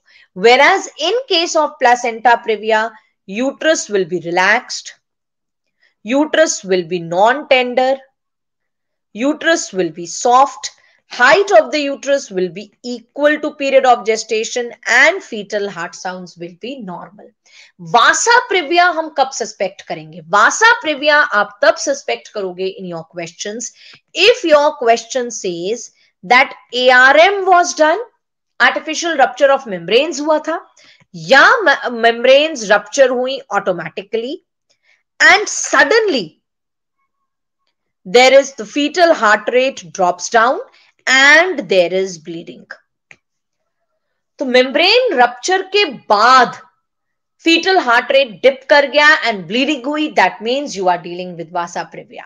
Membrane rupture के बाद केवल fetal heart rate drop किया, that means you are dealing with cord prolapse, right? So whenever your question says that there is bleeding plus there is fetal distress which happened immediately after membrane rupture, that means vasa previa. Clear to all of you? Yes? Okay. Now, in this question, clear cut, they are talking about abruptio. And whenever they are talking about abruptio and they ask you the next step, then see ki kya question mein have they given you any emergency condition like fetal distress, DIC, ya question mein diya hai ki maternal vitals are unstable. In that case, your next step becomes immediate cesarean section, right? या question में दिया है कि abruptio है and abruptio के अंदर fetal death has happened. Now, if fetal death has happened and vitals of the patient are unstable, the next step is immediate cesarean section. If fetal death has happened but vitals of the patient are stable, then the next step is induction of labor. Now, suppose abruptio का scenario है and nothing, no emergency situation is given. Mother के vitals भी stable हैं, fetal heart sounds normal है, no emergency condition. Then look at the gestational age. If gestational age is more than 34 weeks, your answer will be induction of labor. Don't say cesarean section, induction of labor. And if it is less than 34 weeks, expectant management. Clear? So in case of abruptio, overall, thumb rule is कि induction of labor या termination of pregnancy should be done. But then induction of labor करेंगे कि cesarean section करेंगे, that depends upon what further information is given to you in the question. One very important thing which I want all of you to note, that if you are a Marrow subscriber and if you have read edition 5, in edition 5 I told you that if there is a patient with abruptio and DIC, then I told you first correct DIC followed by vaginal delivery. कि कभी भी DIC के patient में cesarean नहीं करते. Now the new recommendations have come, and that is if a patient has DIC and there is abruptio, then you have to correct DIC and do cesarean section. Now they say in a patient of DIC, you don't go for vaginal delivery if abruptio is present. Is this point clear to all of you? Note this point because I'm sure some of you are not watching edition 6 revision videos, and that is why you are not well versed with these things which are happening, which these updates which I have given in edition 6. Now, please remember, expectant management of placenta previa का नाम है McCafe and Johnson regime. Abruptio के expectant management का there is no name. Rather, expectant management is something new which has come in abruptio. Right? Till now, we said that we don't do expectant management in abruptio. So, McCafe and Johnson regime, which all of you are writing in the comment box, that is expectant management for placenta previa and not for abruptio. Clear to all of you? Yes? Okay. Coming to a next question. So, a 34-year-old G2P1 at 31 weeks of gestation presents to the labor and delivery with complaints of vaginal bleeding which happened earlier in the day and then resolved on its own. As I told you, इस type की जो typical history होती है that bleeding was present and now it has resolved. This is a typical history which you get in patients of placenta previa, right? So she is 31 weeks coming to you with bleeding, which stopped that day. There is no leakage of fluid, no uterine contractions. She reports good fetal movements. In her last pregnancy, she had a cesarean section. She denies any medical problems. Her vital signs are normal. Electronic external fetal monitoring shows fetal heart rate is reactive, no uterine contractions.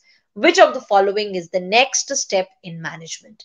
So, this patient is coming to you with antepartum hemorrhage, right? And most probably she's a case of placenta previa, but then I have to confirm that she's a case of placenta previa. And in order to confirm that she's a case of placenta previa, what am I going to do? I am going to do ultrasound. Please remember, per vaginal and per speculum examination is contraindicated.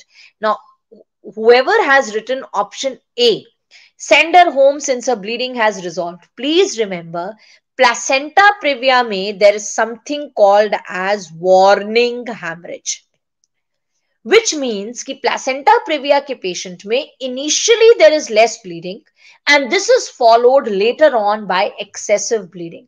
So without confirming that she's a case of placenta previa, without doing the needful expectant management, I am not going to send her back home, right? So option A is wrong, right? So whenever a patient comes to you with recurrent bleeding, you always have to think about placenta previa. In placenta previa, per vaginal and per speculum examination are contraindicated. So the next step is ultrasound. Ultrasound में कौन सा ultrasound? जो screening ultrasound होता है, that is abdominal ultrasound. Or in abdominal ultrasound, I will see that the placenta is located in the upper segment or in the lower segment. If placenta is located in upper segment, it means it is abruptio. If it is in lower segment, that means it's placenta previa. Now, once I know that it is placenta previa, then the investigation of choice is TVS, transvaginal sonography. Remember, in placenta previa, per vaginal examination is contraindicated, but investigation of choice is TVS. Why is TVS investigation of choice? This is because of the new classification. I don't know whether you all are well versed with the new classification or not. Nowadays, there is no type 1, type 2, type 3, type 4 placenta previa. Nowadays, we classify placenta previa as low-lying placenta previa, as low-lying placenta and placenta previa.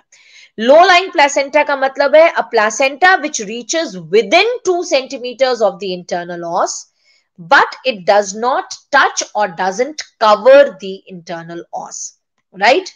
So a placenta which reaches within 2 centimeters of the internal os, but it doesn't touch or cover the internal os is low-lying placenta previa.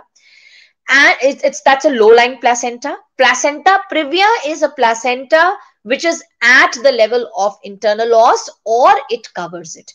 A placenta which touches up till the level of internal os or covers it is placenta previa, right? So in case of placenta previa, the mode of delivery is vaginal, is a cesarean section, and mostly you go for lower segment cesarean section. Rarely you may have to do a classical cesarean section. Remember, classical cesarean section का मतलब है you are giving incision in the upper segment. These days we do not do classical cesarean section unless and until you cannot approach the lower segment, right? So in case of placenta previa, because the placenta is in lower segment, and if you feel that if I'm going to do a lower segment cesarean section, patient is going to have a lot of bleeding, in that case you may do a classical cesarean section, right? Or if there is cancer cervix, then you do a classical cesarean section.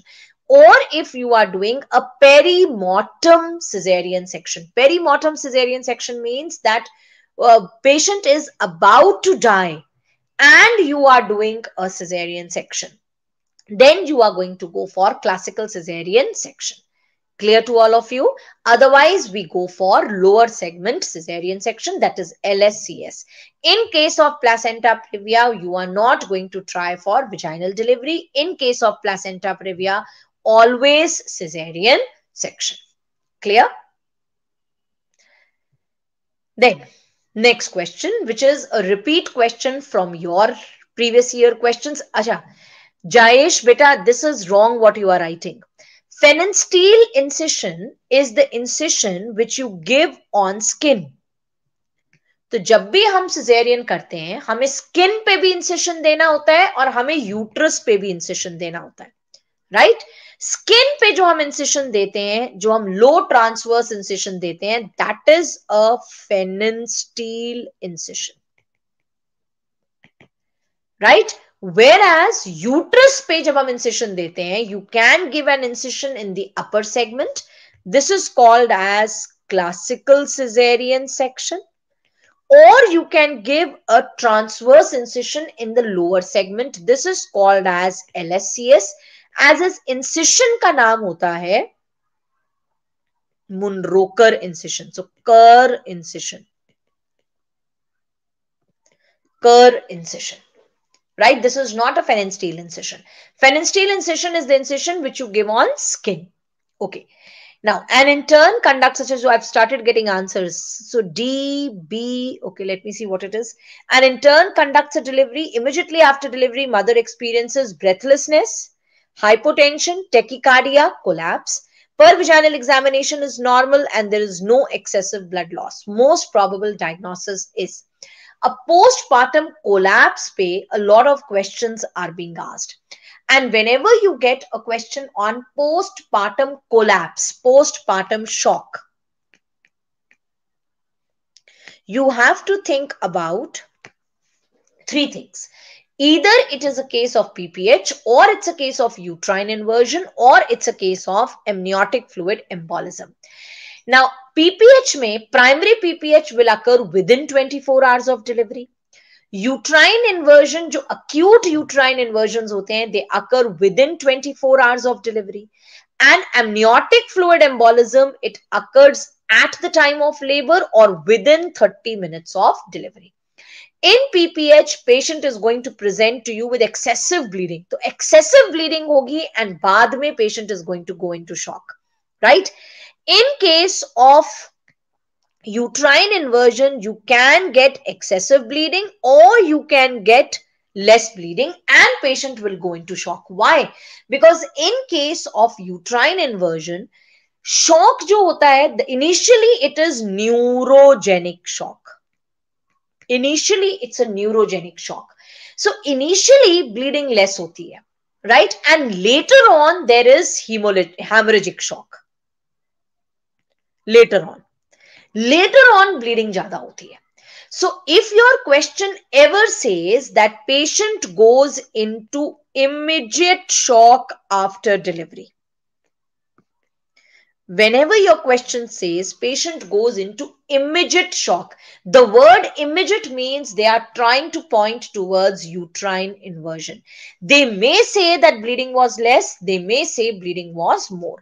Generally, they are going to tell you bleeding is less because they want you to point towards neurogenic shock, right? In case of amniotic fluid embolism, there are two phases. In the first phase, patient has cardiac and respiratory failure.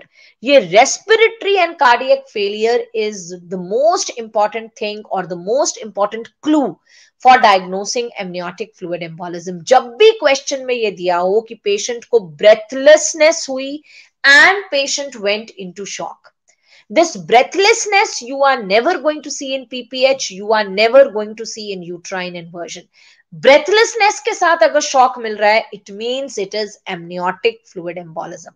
Now, if your patient survives this phase, then she is going to go into the second phase and then she is going to have TIC. So, initially patient को less bleeding होगी, patient को breathlessness होगी and she will go into shock. Later on, there is going to be excessive bleeding, right? On per abdominal examination, in case of PPH, the tone of the uterus will be absent, right? So uterus might not be palpable at all. In case of uterine inversion, you are going to get a cup-like depression below the umbilicus. In amniotic fluid embolism, per abdominal, normal. No Everything will be normal. Tone of the uterus will be normal. सब कुछ normal होगा on per abdominal examination. In case of PPH on per vaginal examination, excessive bleeding will be present. In case of uterine inversion, when you are going to do a per vaginal examination, you are going to feel a rounded mass filling the vagina, plus there will be bleeding. In case of amniotic fluid embolism, everything will be normal on per vaginal examination, right? So with this, let us see. Your patient had breathlessness. जैसे ये word पढ़ो breathlessness and hypotension, tachycardia and collapse, it means they are talking about amniotic fluid embolism. Per vaginal examination is normal and there is no excessive blood loss. This means they are talking about amniotic fluid embolism. अगर ये PPH होता तो ये no excessive blood loss ना दिया होता. Right? In case of PPH, patient will go into shock only after excessive blood loss. If it would have been uterine inversion on per vaginal examination, you would have felt a you would have felt a rounded mass in the vagina. In case of DIC, there would have been excessive blood loss. This means that this is a case of amniotic fluid embolism, the first phase of amniotic fluid embolism. Clear to all of you? Yes? Okay. Next question, again related to an obstetrical emergency. Obstetrical emergencies are very, very important. You get a lot of questions on obstetrical emergencies. A G2P1 undergoing delivery presents with full dilatation of the cervix. Head of the fetus is at +1 station and membranes are ruptured. After 15 minutes, the head of the baby delivers, but shoulders fail to deliver. The resident on duty gives episiotomy and instructs the nurse to call for help. Next step in management is. So what is the next step in management?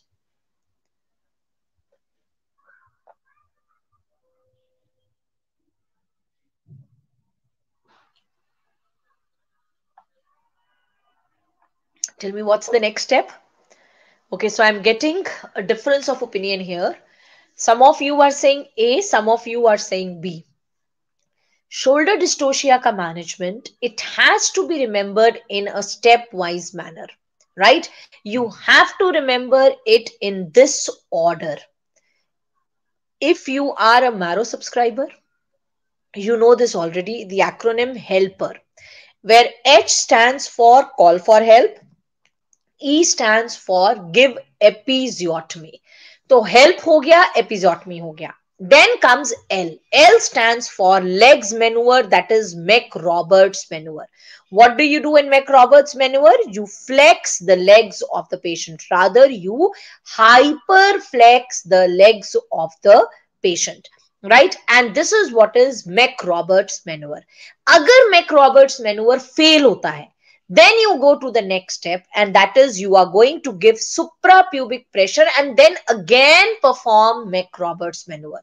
So सबसे पहले you perform McRoberts maneuver without suprapubic pressure. And if that fails, then you go to P, that is you give suprapubic pressure and then perform McRoberts maneuver. If that also fails, then you go for E, that is enter and rotate. Enter and rotate means you are going to take your hands inside and rotate the shoulders. Simply remember there are two maneuvers which are done by this way, Wood's corkscrew maneuver and Rubin 2 maneuver. If that also fails, then R, that is remove the posterior arm forcefully. Baby ke posterior arm ko forcefully niche pull karo and then try to deliver the shoulders. If that also fails, then roll the baby, not the baby. Roll the mother to all four limbs. So tell the mother to lie on her all four limbs, which is called as Gaskin maneuver or all four maneuver, and then try to deliver. And if that also fails, then you go to Zavanelli's maneuver, which is you push the baby back and do a cesarean section. Push the head of the baby back into the uterus followed by a cesarean section. So this HELPERR,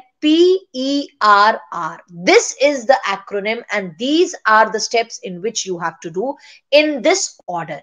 every maneuver has to be tried only for 30 seconds. 30 seconds में अगर shoulder deliver नहीं हो रहे हैं, go to the next maneuver, right? Another very important thing is about McRoberts maneuver. That McRoberts maneuver, when you are performing, which nerve can get injured? It is lateral cutaneous nerve of the thigh. Please remember that the most common complication of shoulder dystocia, the most common fetal complication of shoulder dystocia is Erb's palsy. In Erb's palsy, if they are going to do anatomy and OBGY integration, they are going to ask you which nerve roots are involved. C5 and C6 nerve roots are involved. What is the most common maternal complication of shoulder dystocia? PPH. Agar baby dead hai, then you can do cleidotomy. What is cleidotomy? You can fracture the clavicle and deliver the baby. There is no role of symphyozotomy. Symphyozotomy means you are dividing the pubic symphysis of the mother. So remember this HELPERR, and your questions on shoulder dystocia will be solved. Excellent, Pavitra. In Erb's palsy, you get a policeman tip deformity. That's very good, right? You get a policeman tips deformity. C5, C6 nerve roots are involved. So over here, the next step will be you have to flex the legs of the patient. Suprapubic pressure uske baad ka step hai. Fundal pressure is contraindicated in patients of shoulder dystocia. You never do fundal pressure, right? And cesarean section, that is Zavanelli's maneuver, that's the last step. That's always the last step in management of shoulder dystocia. So in your question, whenever there is a choice between suprapubic pressure and flexing the leg of the patient, you are going to choose flexing the leg of the patient first, followed by suprapubic pressure. Clear? Next very important question. All of the following are recommended by WHO for management of second stage of labor, except a very, very oftenly repeated question. See, over here, दोनों चीजें याद रखो. Third stage का management बहुत important है. Active management of third stage of labour बहुत important है. And second stage का management is very important. Right? I'm sure by now all of you on your tips, you remember third stage ka management. What are the steps in active management of third stage of labor? The first step, the first thing is you have to give injection uterotonic to the mother after the delivery of the baby or after the delivery of the shoulder of the baby. The second step is you have to go for delayed cord clamping. Third step is you have to deliver the placenta by controlled cord traction. And the fourth step is intermittent assessment of uterine tone. Intermittent assessment of uterine tone से पहले क्या था? Earlier it was uterine massage. These days it is intermittent assessment of uterine tone, which is not included in active management of third stage of labor, early cord clamping. Early cord clamping is never included in active management of third stage of labor. Now comes management of second stage of labor. Second stage of labor में WHO recommends कि there can be position. क्या position होनी चाहिए? Any position according to the patient, right? Any position of her choice. Please remember, in the second stage of labor, fundal pressure and routine episiotomy are not recommended by WHO. WHO says when you are delivering the baby, then you are not going to give fundal pressure, and while delivery of the fetal head, in every patient, you are not going to give episiotomy. Episiotomy has to be given only if it is indicated. But what are the other things which it tells are recommended? So recommendations are perineal support. When you are delivering the head of the baby, your one hand should be supporting the perineum. Number two, you can put a warm compress at the perineum, or you can do a perineal massage. Why are you doing all this? Because all this is going to relax the perineal muscles. And जब perineal muscles relax हो जाएंगे, तो जब baby का head deliver होगा, तो chances of perineal tear will be less. right? Then WHO says that initially you should flex the head of the baby and then extend the head of the baby. When you initially flex the head of the baby, the smaller diameters get delivered and then you extend. But that doesn't mean, अगर हमसे पूछा जाए कि जब baby का head deliver होता है, by which movement is the head of the baby delivered? So head of the baby is delivered by movement of extension. But initially हम flex इसलिए करते हैं so that smaller diameters come out first, right? And the last thing which it recommends is do not be in a hurry to deliver the head.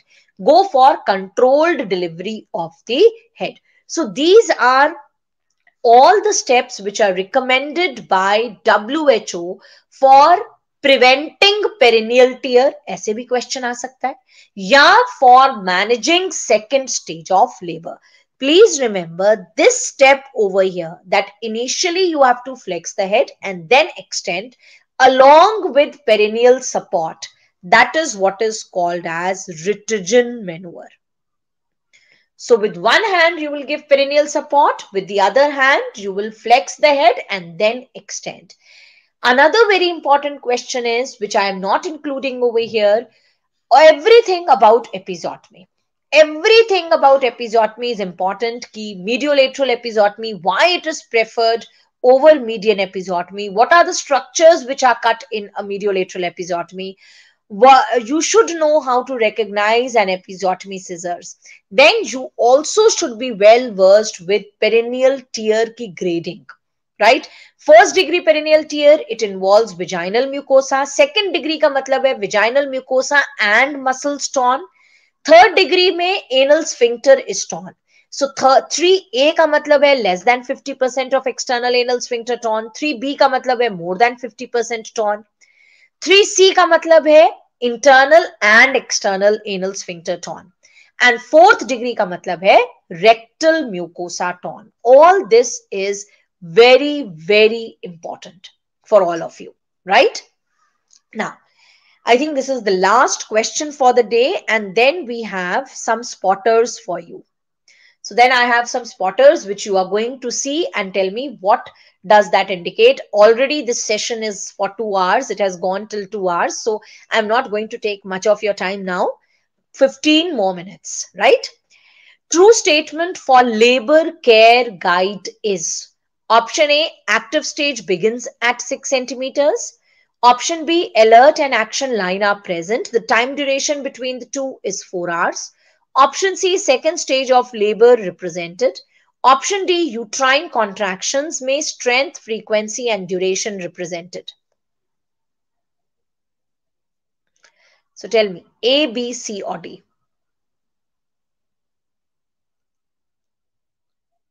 True statement for labor care guide.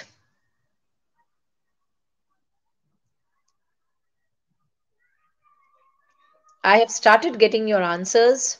I'm waiting for more answers. So all of you say it's option B.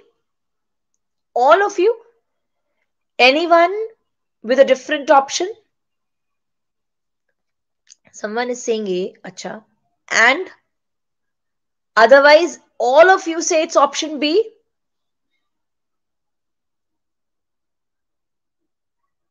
Someone is saying option D. Okay. So D and A I've started getting. Okay. Which means none of you know anything about labor care guide.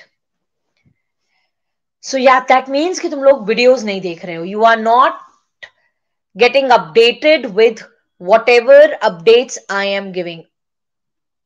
You are not keeping up to date with those updates. But you people feel that being an FMGE, Rajiv Ranjan, very good. Abhijit, good. Now I've started getting the correct answer. Okay, so now understand. Why are updates important? See, you feel that you are going to give foreign medical exam and that is why updates are not important for you.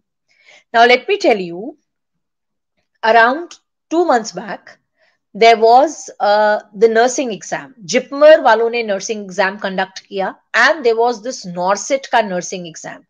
Before that, I had given these updates right, to the nursing students. And can you beat it? 3 questions came from update video which I had taken for the nursing students. And immediately after that, I started getting messages that, ma'am, 3 questions came from your session. So I don't think so that you people, your standard is going to be below the nursing. You are much above that, bacho. You are a medical graduate.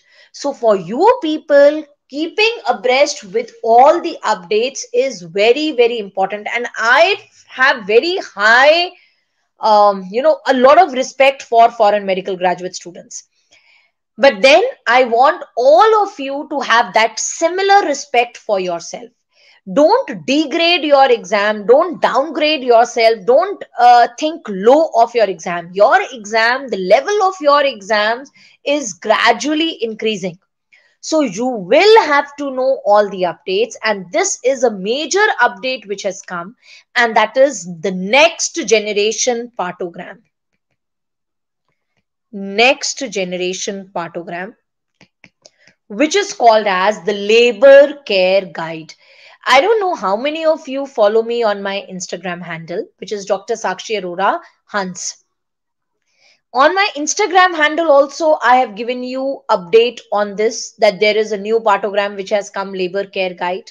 Now for you people, I'm just repeating it over here. That is the new next generation partogram, which is labor care guide.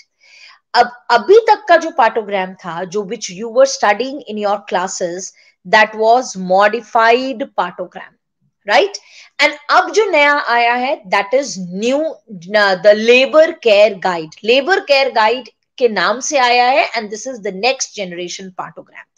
In a modified partogram, active phase began at 4 centimeters, and that is why plotting began at 4 centimeters. According to labor care guide, that means according to latest WHO guidelines, active phase begins at 5 centimeters. So जो ये next generation का partogram है, which is labor care guide, उसमें plotting begins at 5 centimeters. Please remember, according to ACOG, active phase begins at 6 centimeters. But according to WHO's recent recommendations and according to this latest partogram, which is labor care guide, active phase begins at 5 centimeters. जो इससे पुराने वाला partogram था, modified partogram, उसमें active phase began at 4 centimeters. Right? Number 2. In this new partogram, there is a lot of focus which is given on individualizing the intrapartum care. There are no alert lines, there are no action lines. Alert line and action line was present in the previous partogram, which was modified partogram. In a modified partogram, there were 2 lines. One line was alert line, other line was action line, and the time duration between them was 4 hours.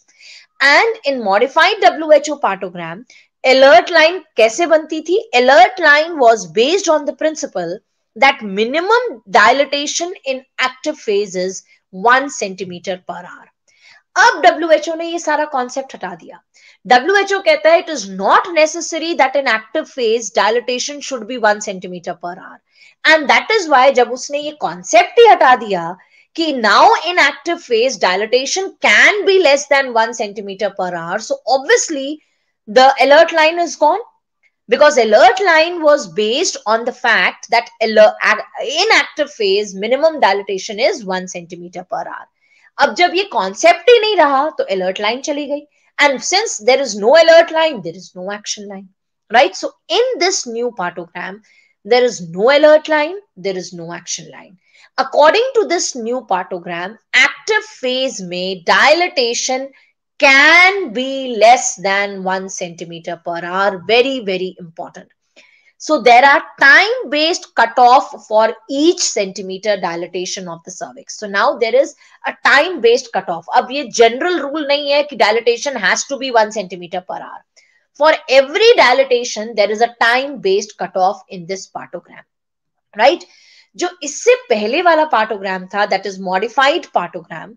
In modified partogram, second stage of labor was not represented. right? Whereas over here, the second stage of labor is also represented and monitoring is done with the second stage of labor also.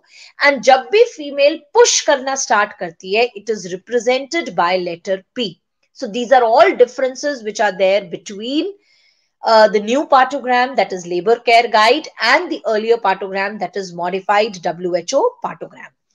Then in the new partogram, there is a supportive section, and इस supportive section में हम mention करते हैं कि pain relief के लिए patient को क्या दिया, in which posture was delivery conducted, because WHO says delivery can be conducted in any posture.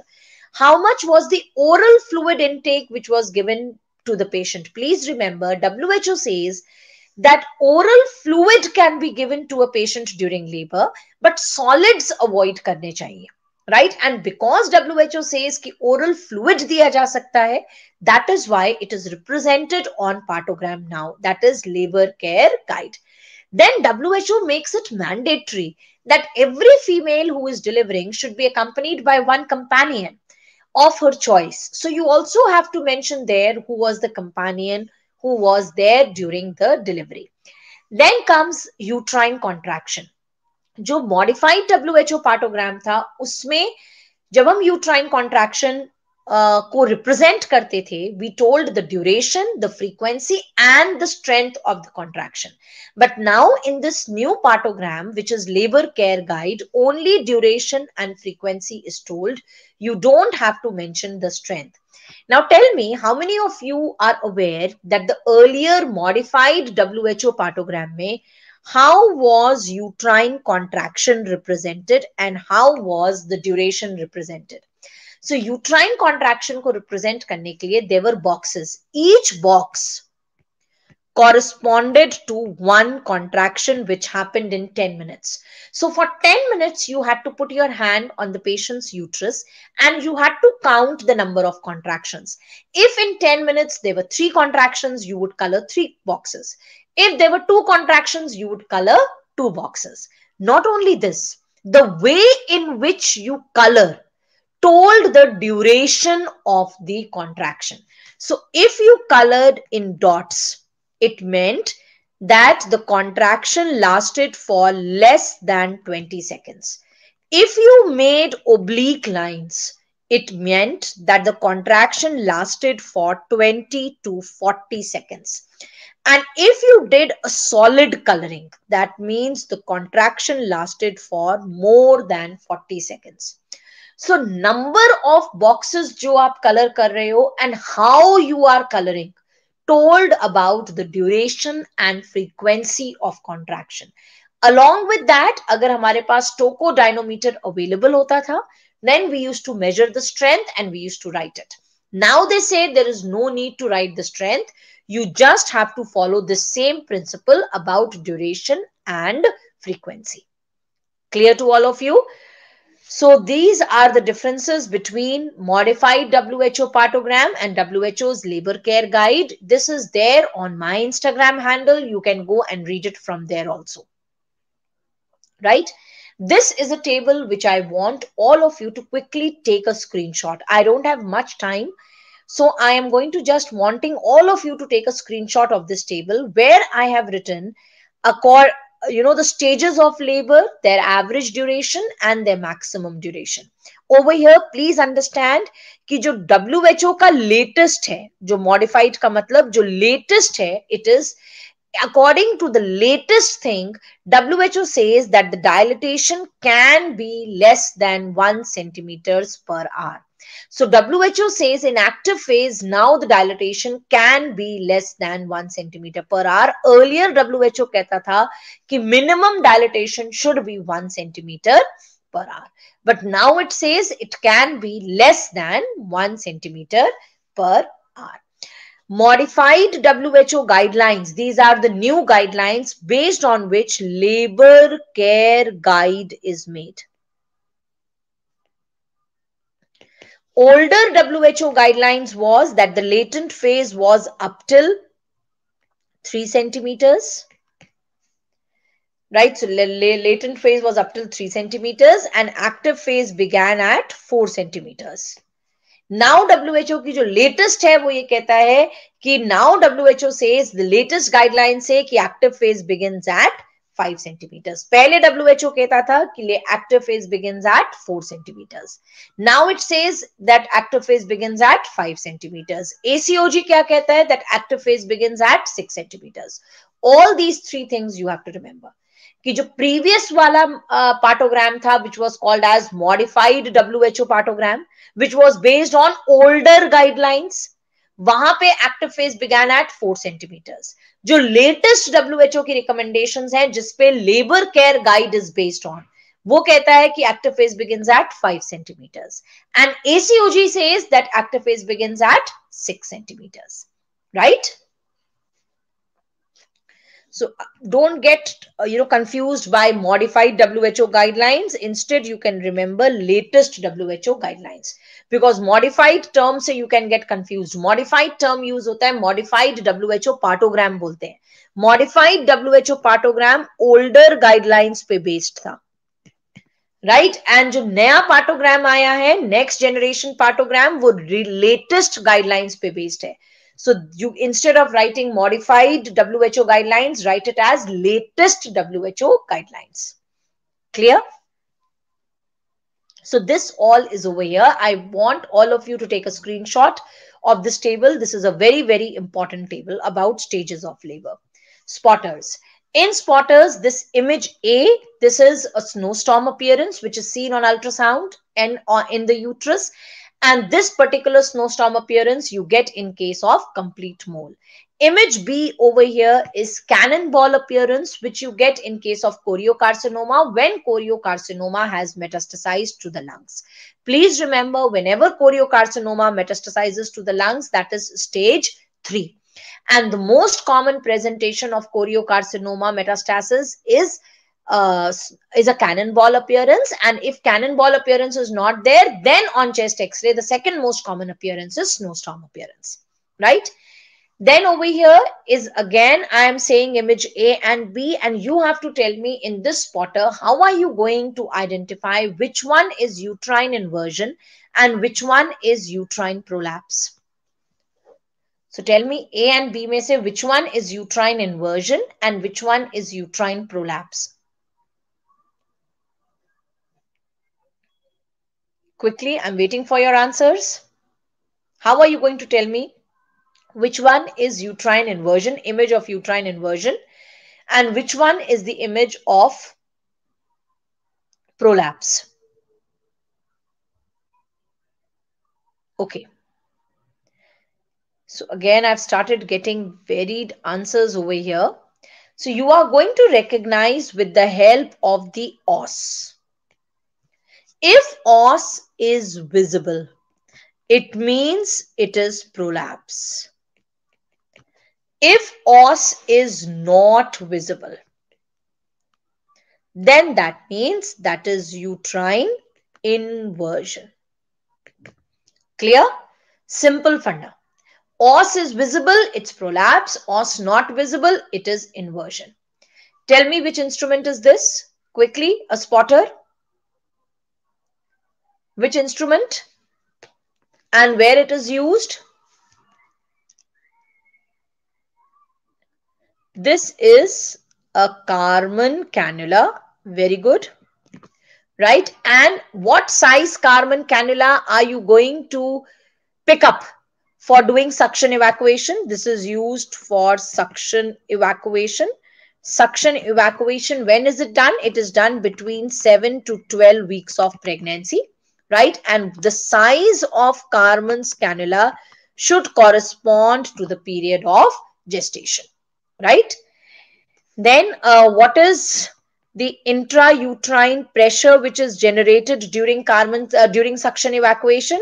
600 millimeters of mercury. That is the pressure which is generated while doing suction evacuation. Okay. Now tell me, which is this spotter? What is this ultrasound image showing you? See the spotter over here. What is this ultrasound image showing you? This image is a double decidual sac sign. Double decidual sac sign is seen in case of intrauterine pregnancy. Prasanth, this is not double bleb sign. Double bleb sign may, if you go to the revision videos which I am taking on my channel, I have shown you there. Double bleb sign में you will see a gestational sac, and gestational sac में you will see two bubbles. यहाँ पे what you are seeing is a gestational sac which is surrounded by two ring-like structures. One ring is this ring which is pointed, which is the inner arrow, the thinner arrow is pointing, and the other one is this ring which a thicker arrow is pointing. So जो inner वाली ring है, this is decidua capsularis. And जो बाहर वाली ring है, this is decidua parietalis. So this is double decidual sac sign or double decidual ring sign. Clear? This is double bleb sign. Double bleb sign में one is yolk sac and the other one is amniotic sac. Clear? Okay. Now tell me, what are these instruments? A, B, and C. A is Ayer's spatula. B is endocervical brush. And C is a cervical brush or a cervical broom, which is used for liquid-based cytology. It is used for liquid-based cytology. That is liquid-based pap smear. These two are used for conventional pap smear. Right? With the Ayer's spatula, you are going to take sample from transformation zone. With endocervical brush, you are going to take sample from endocervix. Both these samples are put on a single slide, right? And you are not going to air dry the slide. And what is the fixative which is used? Fixative which is used is 95% ethyl alcohol plus minus 5% ether. Ether can be given in your options. It may not be given in your options, right? What is the spotter over here? So what spotter can you see over here? What are you seeing over here? You are seeing some mass and you are seeing hair in it. You are seeing teeth in it. Whenever you get a mass where you are seeing hair and teeth, that means it's a teratoma, and this is a dermoid cyst. Right? A dermoid cyst is a yolk sac tumor of the ovary. Right? Very, very important is dermoid cyst. What is that area, raised area from which these elements arise? That is called as Rokitansky protuberance. Right? Which is the most common benign tumor of the ovary? It's a dermoid cyst. Dermoid cyst is the most common benign tumor of the ovary. It is the most common tumor to undergo torsion during pregnancy. And because dermoid cyst can undergo torsion, that is why we have to remove it. Gestational, no bacha. Gestational sac sign cannot differentiate between intrauterine and ectopic pregnancy. It cannot. For more details, you will have to go through the revision video part 1, which I have put on my channel for all the FMG students.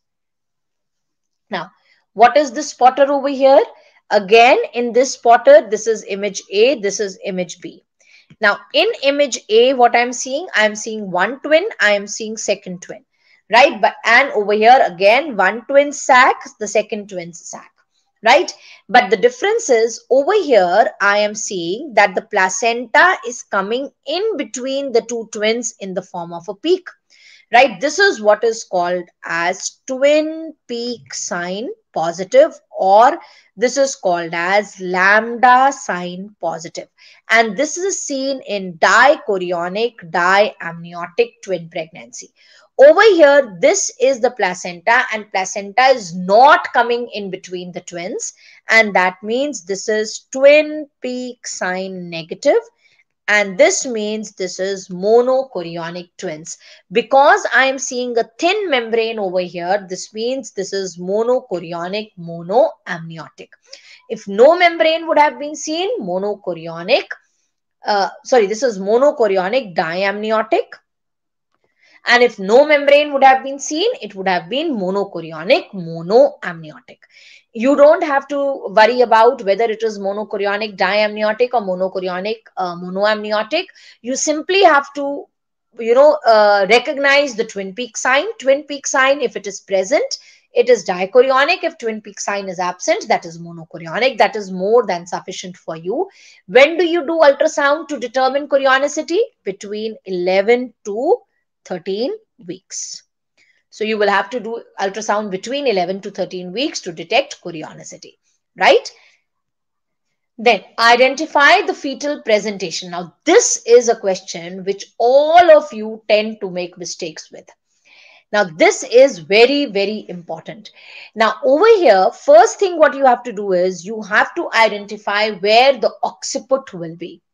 Right, so somewhere here will be the occiput of the baby. This over here is pubic symphysis. Over there will be the sacral promontory. Now, first thing first, tell me, where is the occiput facing? Is the occiput towards pubic symphysis more, or is it towards sacral promontory more? This is more towards pubic symphysis. This means this is occipito-anterior position. If it would have been more towards sacral promontory, I would have said occipito-posterior. But just now the occiput is more towards pubic symphysis, so this is occipito-anterior position. Now, whenever you get a question like this, please remember, when we are conducting vaginal delivery, we are looking towards the face of the mother. So my left is mother's right, my right is mother's left. So in this image, occiput is towards your left or towards your right? It is towards your left. So if it is towards your left, it will be mother's right. So this is going to be right occipito-anterior position. Now, if you get a question like this where they have shown you the occiput, it's very easy. Sometimes they may give you a question like this where they have not shown you where the occiput is, but all of you know that occiput is lying just above the posterior fontanelle, just below the posterior fontanelle, and posterior fontanelle is the triangular looking fontanelle, right?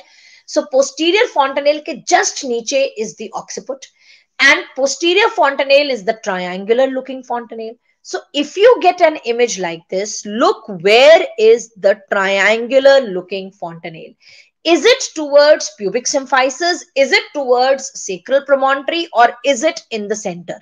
So I can see that the triangular looking fontanelle is exactly in the center. That means it is occipito-transverse. If it would have been towards pubic symphysis, I would have said occipito-anterior. If it would have been towards sacral promontory, I would have said occipito-posterior. But it is in the center, so it is occipito-transverse. Now tell me whether it is towards your right or towards your left. It is towards your right, it is towards my right. In other words, it is mother's left. So this is left occipito-transverse position. Clear to all of you?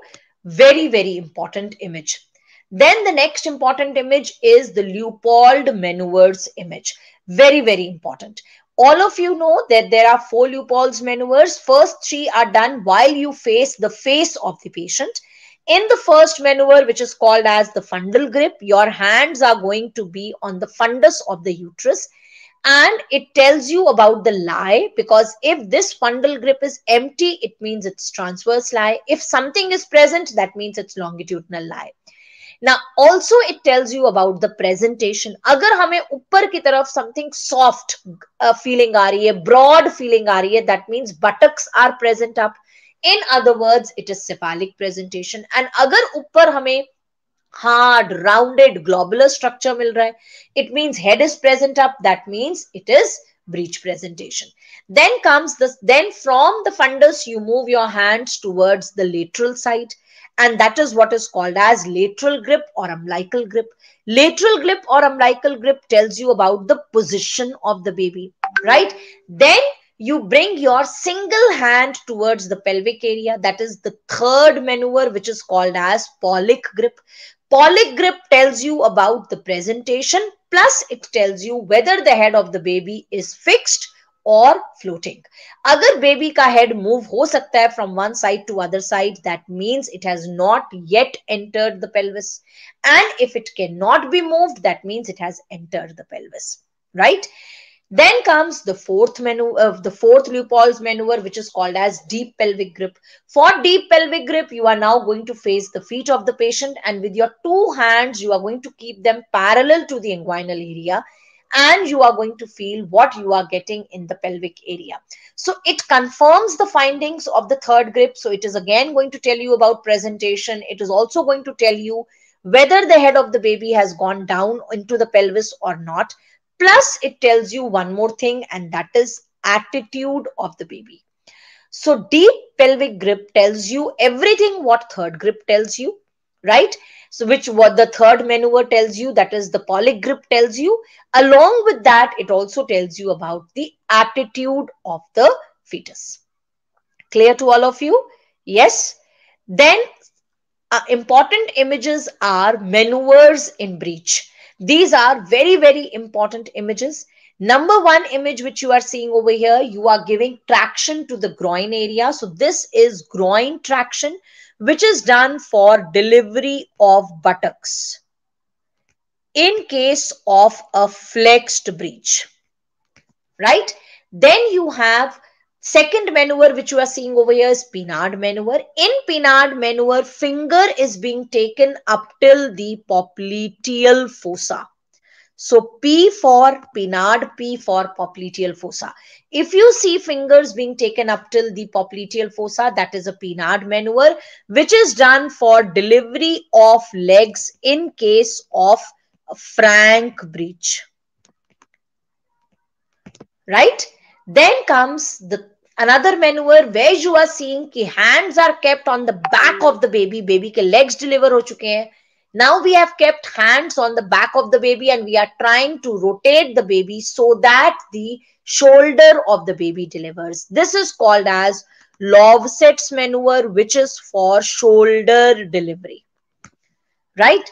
And then comes the last part to be delivered in breech is head.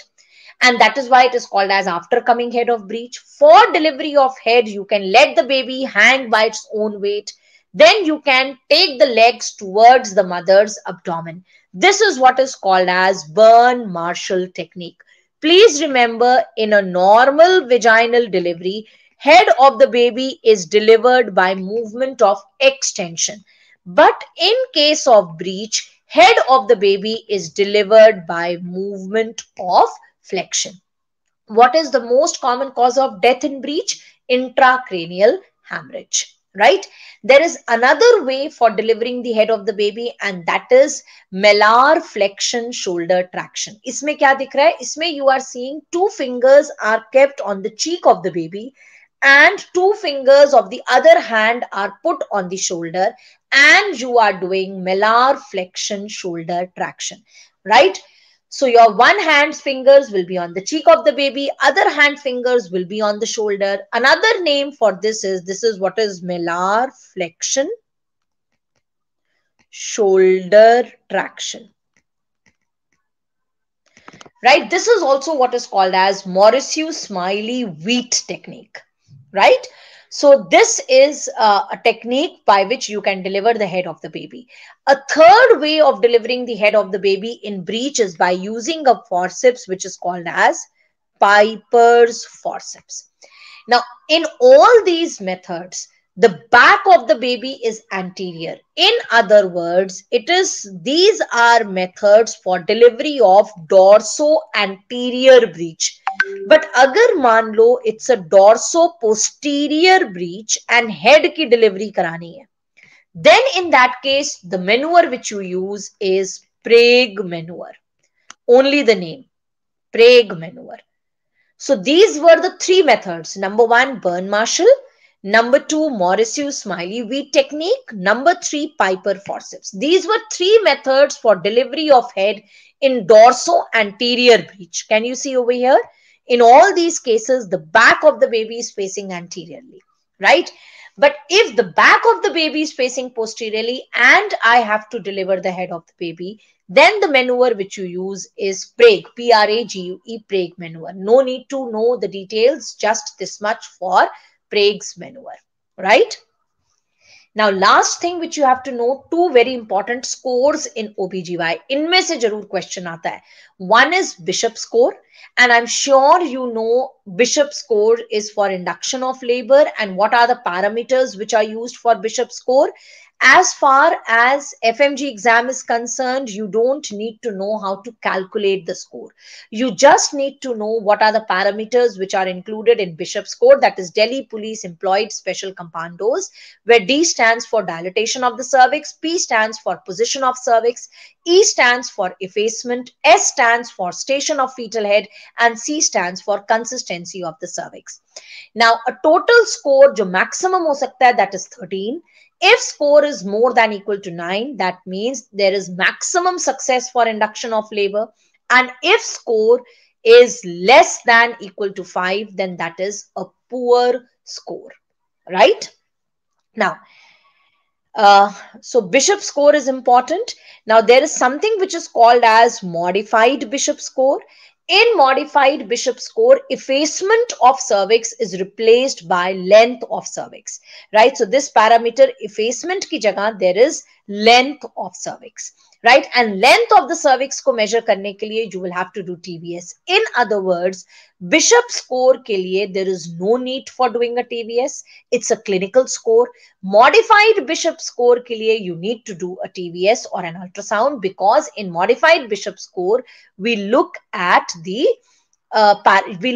cervical length. Pavitra, yes. For NEET PG, you have to know how to calculate the score, because they give you a condition and they will ask you what is the Bishop score. FMG ke liye no need to remember the calculation, but for NEET PG, it is very, very important for you to know how to calculate Bishop score, right? Then a second score which is very important for all of you is biophysical score or Manning score, which is done for 30 minutes by ultrasound. When do you do a biophysical score or a Manning score? So suppose a female comes to you with decreased fetal movements. So when a female comes to you, एक minute, Mr. Serotonin, just wait, just hold on to your doubt. I'll just now come to that. First, let me complete what I'm telling.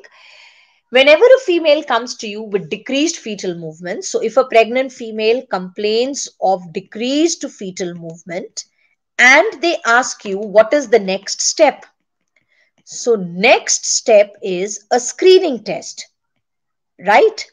And what is that screening test? The best answer would be modified biophysical score. अगर ये option में नहीं दिया है, then the second best answer is NST, right? Remember, modified biophysical score mein there are only two parameters at which you look. One is NST, the other is amniotic fluid volume, right?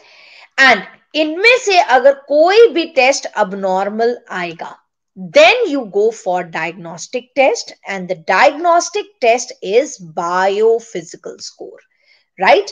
Biophysical score is a diagnostic test. Modified biophysical score is a screening test.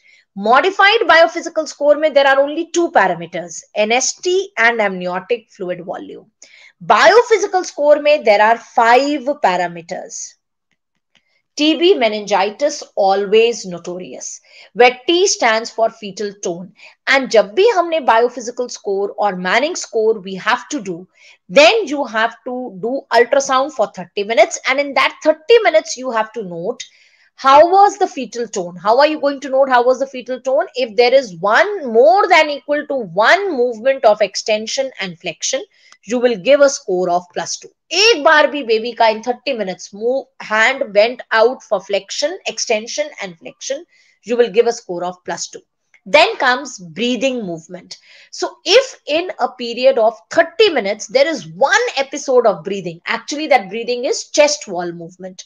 So if there is even one episode of chest wall movement, I will give a score of +2.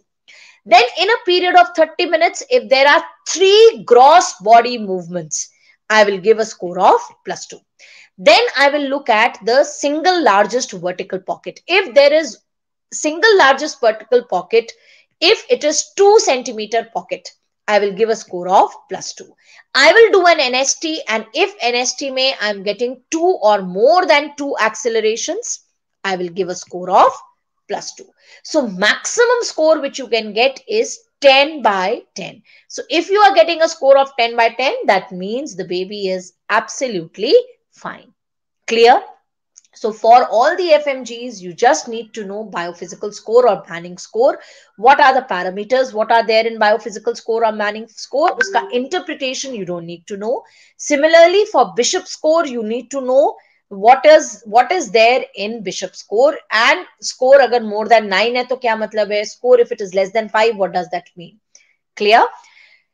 Now, if NEET PG students are watching this video, you also need to know one more score, and that is WHO's scoring for choriocarcinoma. That's very, very important. WHO scoring system for gestational trophoblastic neoplasia, right? Okay, Mohit, important physiological changes. Important physiological changes for FMG are cardiac changes, very, very important. Hematological changes, very, very important. And respiratory changes, right? Sri Lakshmi, is it enough to do 6th edition revision videos and MCQ discussion for FMG? Now, if you are going to rely only on revision videos and MCQ discussion, then I would say that do revision videos, MCQ discussion plus today's session, whatever I have told in today's session. And there are 3-4 sessions which I am taking on YouTube for all the FMG students before you give your exam. Watch those sessions. That will be more than enough.